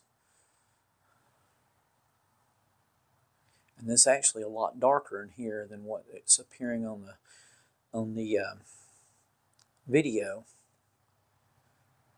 This camera does really good as far as picking up dark areas and all.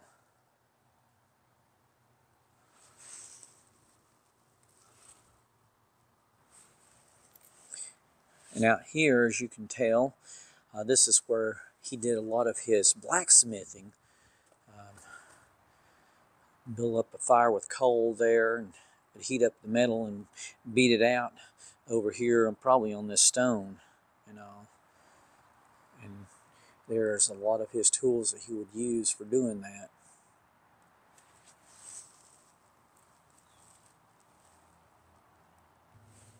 Here we are at Bunch Smokehouse, which is Exhibit 16, and there's the smokehouse.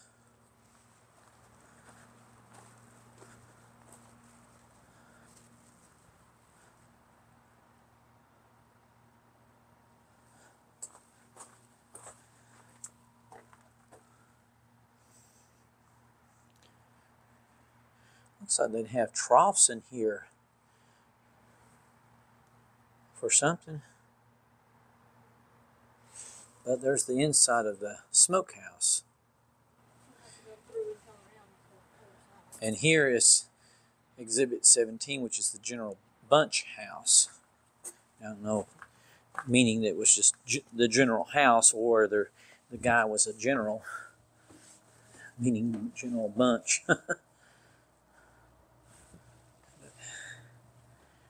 There's the house, the inside of it.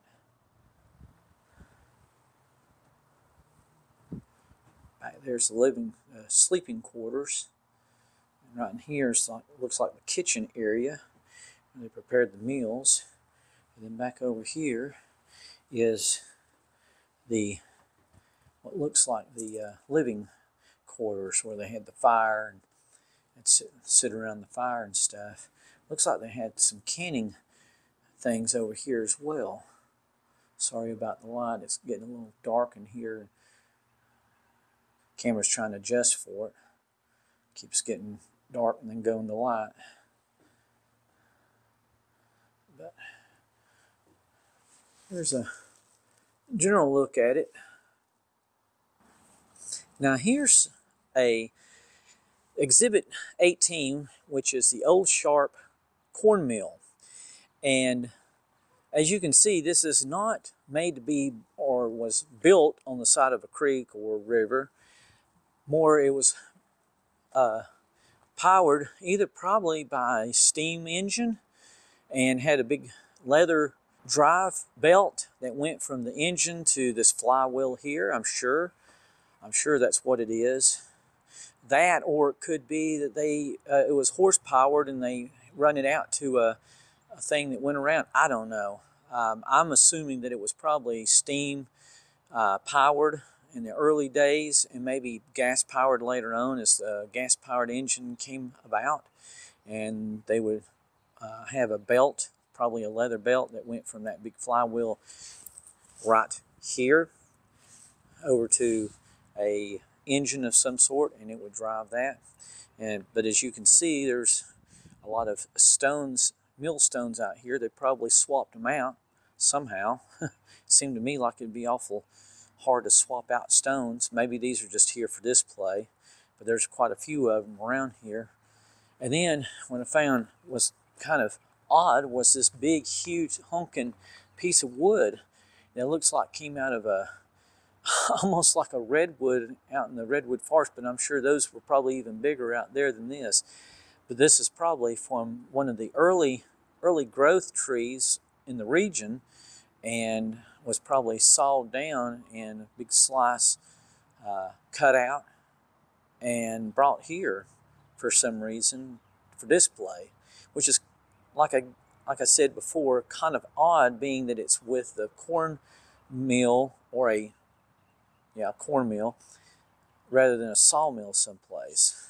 But whatever. And here we have the McClung House, which is Exhibit 19. Now this was probably a later type model, so to speak, of a cabin.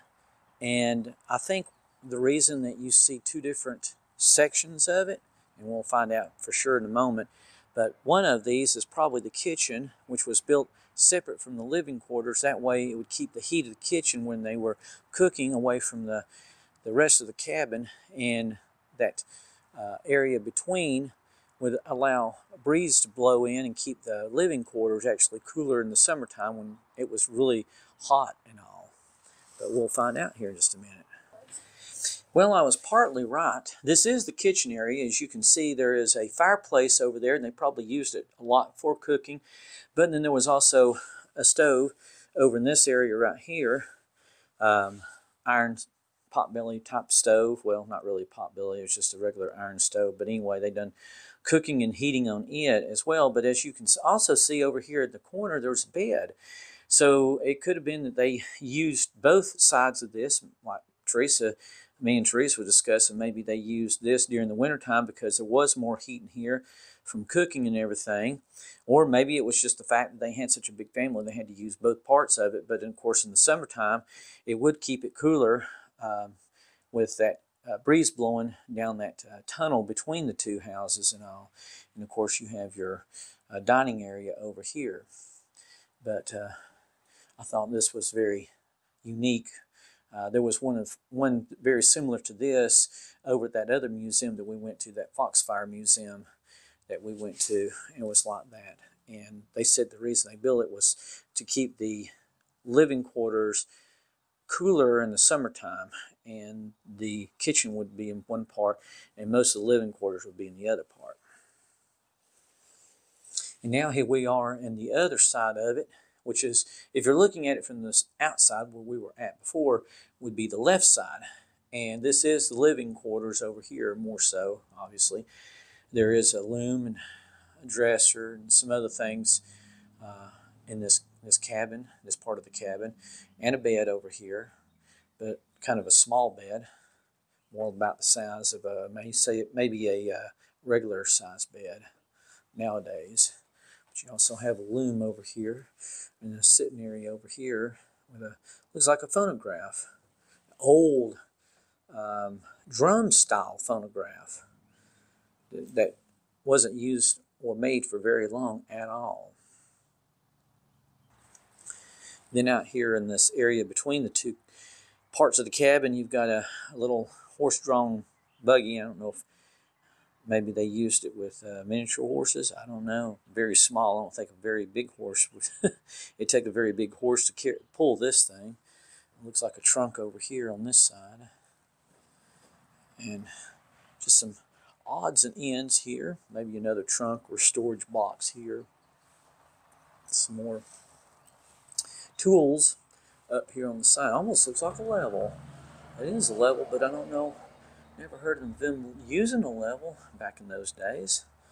But there it is. There is a level. That's very odd. Very interesting. That brings us to exhibit number 20 of about 36 or 37, if I'm not badly mistaken.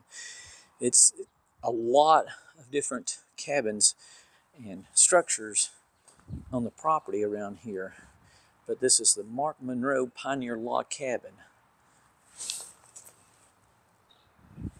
And here's a placard for it that gives a little history of it and what it was used for.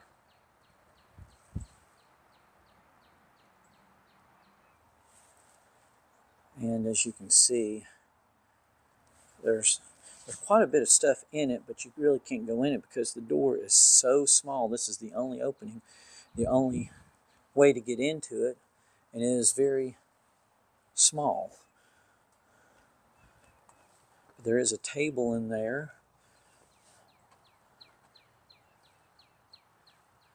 but I guess it was mostly used as a kitchen and smokehouse, so there wasn't very much room for living quarters by no means. And here we are at the Exhibit 21 Broom and Rope House. And we'll just take a quick look in here, quick gander. It's just another cabin. Basically, oh, I'm getting old. Broom winder. That's what this machine is a broom winder. You can see there's all kinds of other big utensils, big pieces of equipment that were used for making brooms around in here. Got a loft up here, area for the stuff that you made brooms out of, straw. I guess that's where they held it at up there. And more pieces of equipment that actually helped make the brooms and all. A little work table over here, and then sticks for actually the broom handles and all.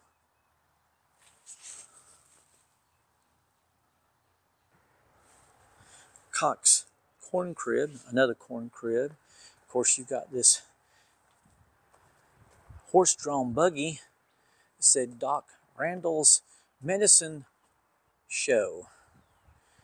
Pills, tonic, music. Yep, typical medicine man. And what this says is Doc Randall's mystery cure, good for men or beasts, wildlife, flowers. I guess it's good for everything. I'm not sure how true that is, but I wouldn't try it, I don't think. But we've got more utensils and tools and stuff hung up along the corn crib. Here's Daniel Boone cabin.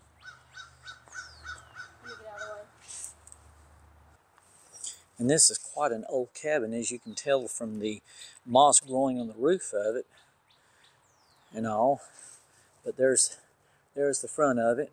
Very, very rudimentary, very primitive cabin by all measures. Now this is definitely a primitive cabin because it even has a dirt floor. It didn't even have a wood floor in it that got you up off the ground.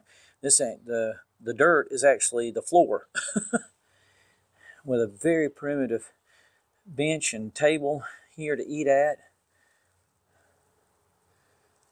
Some tables and stuff over there, benches, and then a very primitive bed over here. Nothing that I would definitely want to sleep in these days. But this is extremely primitive. We got goats. We got goats and kitties. Look at this little kitten coming up. Oh, hey there. Hey there. Look at this. Meh. Meh. Meh. Look at these goats. They're all coming over here to me. Like I've got something to feed them. I don't. This is probably some of the animals that they would have back in the day. Let's see if I can get them all in here.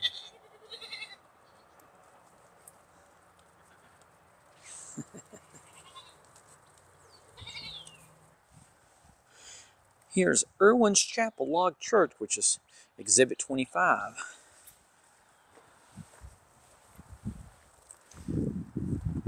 And it's another very primitive building with what looks like wood shingles with a lot of moss growing over top of it and a pipe for a wood stove coming out the side of it. Looks like maybe a door at one time. We got a kitten going up the tree there. Look at that.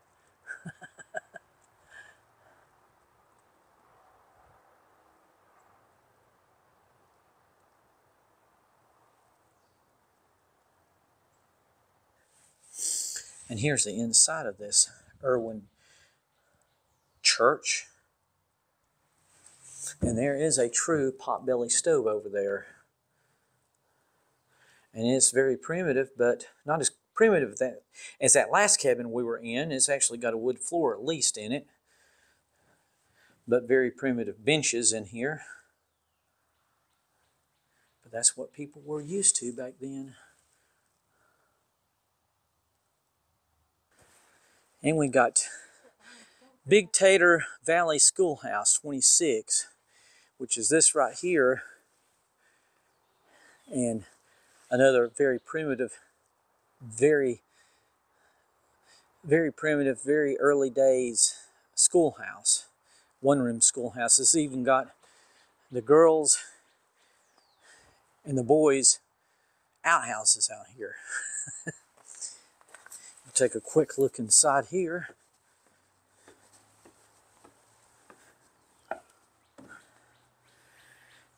They didn't even have desks in here. They just had benches for the kids to sit on. And a potbelly stove. A little podium for the teacher to stand at. There was one desk right here at least. At least they have one now. Some chairs in the corner. And that's the inside of the schoolhouse. Coming up on a peacock who's fanning his feathers out. I guess trying to shred his stuff.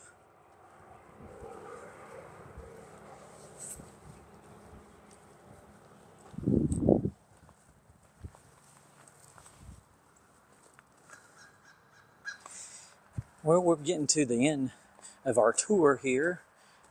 We've only got a few more buildings. I may not even film a lot of these buildings here. They're basically just cabins we've seen before and all. I've got, I'm sure, plenty of footage for this video. Probably be a pretty long video. I'm guessing probably around an hour and a half at least. So anyway, we'll continue on as long as we can. 28 is the loom house.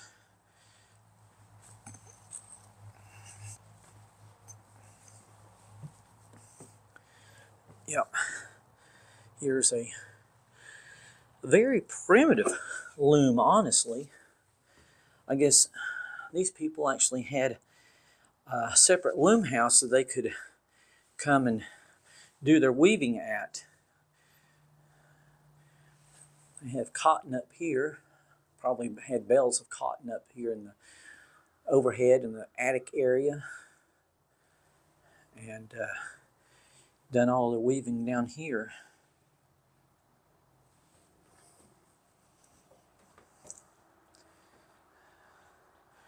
Got some pieces of equipment over here too. Not really sure what they are unless it has something to do with cleaning up the cotton or something. Racks that they use for cleaning the cotton, possibly. And here we have the Peters Homestead House. Now this is a pretty big, and there's Teresa up there waving at the camera. Say hey Teresa, hey Teresa. Yeah, she was already sitting up there. She says, I ain't moving. She says, I want to sit here. And I was like, that's fine with me, whatever. Anyway, so this is the Peters Homestead House, and as you can see, it's quite a bit bigger than some of these very primitive, very rudimentary cabins that we've seen before. So let's go on up here and take a look at it. It's got actually two levels, two complete levels. Hey Teresa. I think she's tired. Okay, I am too. I'm about wore out. But here's what looks like a bedroom, maybe the master bedroom, because there's only one bed in here, and it looks like a grown-up's clothes, coveralls hanging over there in the corner. And you got a back door, and a door going up to the upstairs, and you got a big fireplace over here. Nice fireplace. A little sitting area here. Now let's see, we can't go up those stairs because they've got them blocked off. Don't want to go anywhere we're not supposed to. But anyway, here's a very one bedroom of this cabin. Let's take a look and see if we can go. There is a set of stairs on the outside going up the middle. Let's see if we can go up there. Now here is one side. It'd be the right hand side looking at it from the front. And it looks like a bedroom, probably for a couple of kids. It looks like maybe 2 or 3 kids, possibly 4, because those beds are pretty big. As you can tell, fairly big, large size beds and all. So I'd say that 2 kids could actually sleep in those beds, small children.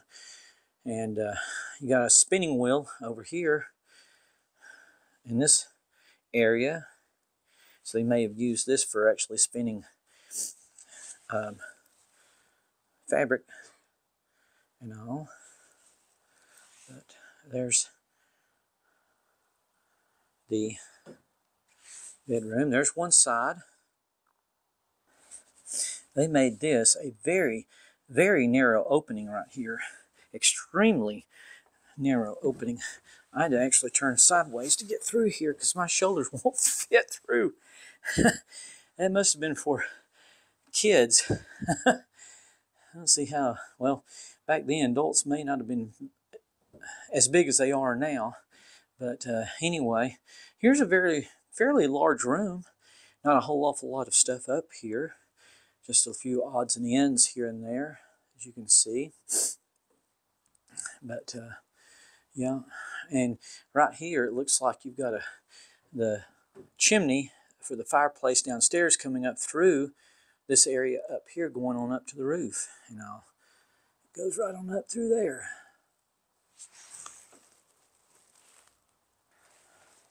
And now we're on the left side, on the lower level, and as you can see, this is definitely the kitchen area down here. And big fireplace over here. I don't see a stove, although you do have like a storage area for jars of stuff over here, canned items, canned goods, some stuff up above the fireplace. Looks like a pantry for dishes and stuff over there, and then your eating table. Looks like a deluxe cabin compared to some of those other very primitive, rudimentary cabins that we've seen before.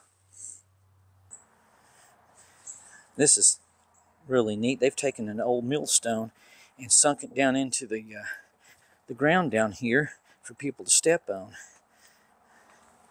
That's really neat. Right there. Oh, underground dairy. Yeah, I see it. Right there, underground dairy.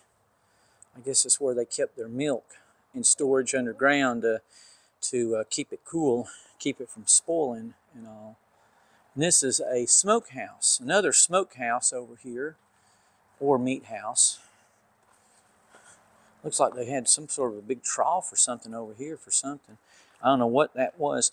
If anybody knows what it might be used for around the smokehouse and why they always seem to have troughs in or around the smokehouse, let us know in the comments section below. But here's the smokehouse. I'll climb up here.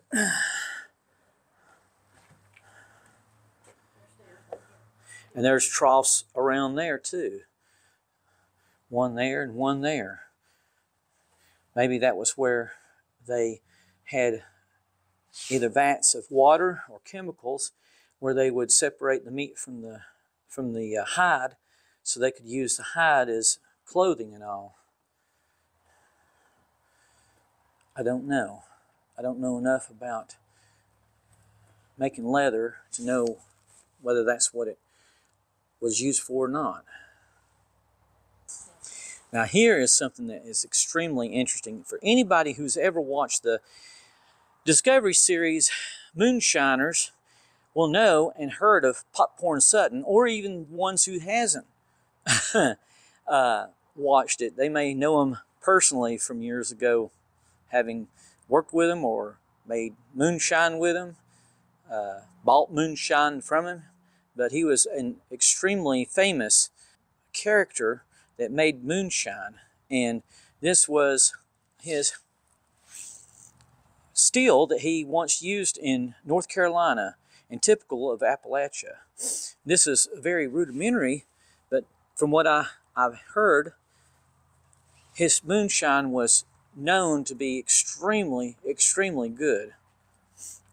Of course, I don't know. I never drank any. But, yep, he made it out of rocks, and he made his fires instead of out of machine and metal and stuff like that. He made the fireboxes out of, and I may be getting this completely wrong, but out of rock and mud, and very primitive, very primitive. But this was his moonshine setup. But anyway,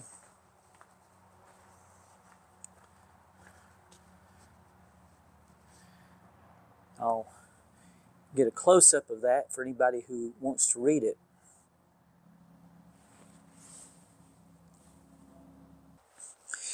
And here is your typical sawmill. And this was actually run, as you can see, by, it looks like a gas engine.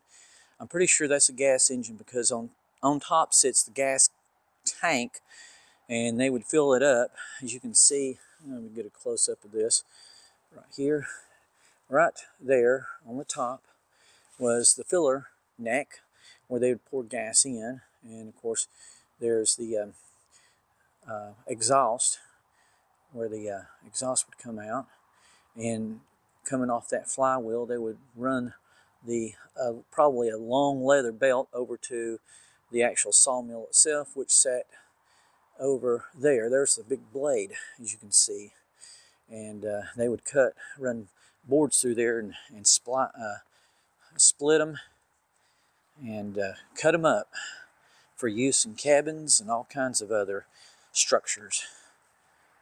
And sometimes they may actually have this thing running. It looks like it was running at one time. It's probably not run today. But during maybe the summer months when more people are here, they may actually get out here and actually run this thing, sawing up boards and all, just to show the general public how it actually runs. But it's very interesting.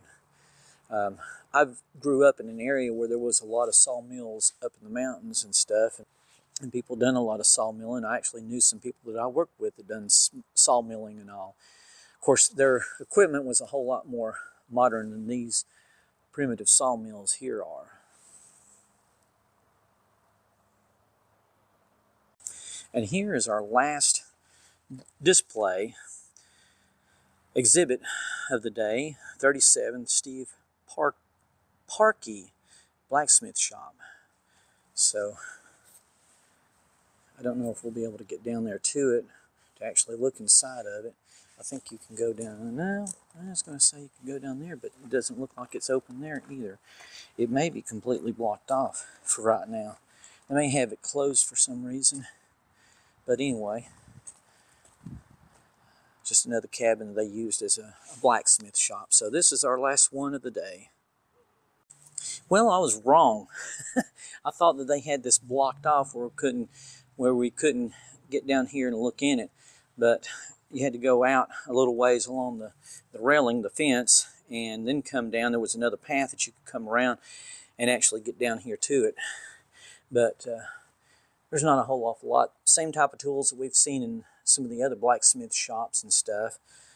Again, very rudimentary. And there's the furnace over there where they would heat up the metal and then beat it out in whatever shape they wanted, and all the different implements and tools that was used in a typical blacksmith shop, making metal objects. Well, that concludes our tour of the Museum of the Appalachia here in Clinton, Tennessee. We hope you've enjoyed this video. If you did, please give it a big thumbs up.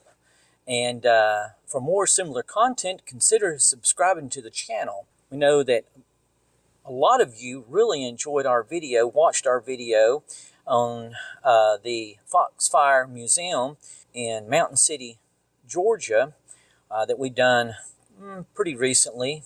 It's been a few months ago, several months ago. But anyway, we know a lot of y'all really enjoyed that, and we hope you enjoyed this one as much as that one, if not more. So, like I said before, I will put a link to that video down for any of you that might not have seen that one and might have fallen on this video to start with. I will put a link to it in the description below, so look for that down there. Anyway, with that, we're going to get on out of here and get on down the road. We are extremely tired. It's been well over a half a day. It is almost 3 o'clock. We got here shortly after 9, so we've been here several hours, excluding probably 30, 45 minutes for lunch that we took. 5 or 6 hours that we've been here so far. So anyway, with that being said, we're going to get on out of here and down the road. We may go to possibly another attraction. We don't know, depending on how tired we are. I'm pretty tired. My dogs, as they say, are barking. And I just about soon go back to the motel and take it easy. But we'll see what Teresa wants to do. But anyway, that being said, again, we're going to get out of here. God bless, and y'all have an absolutely fantastic day.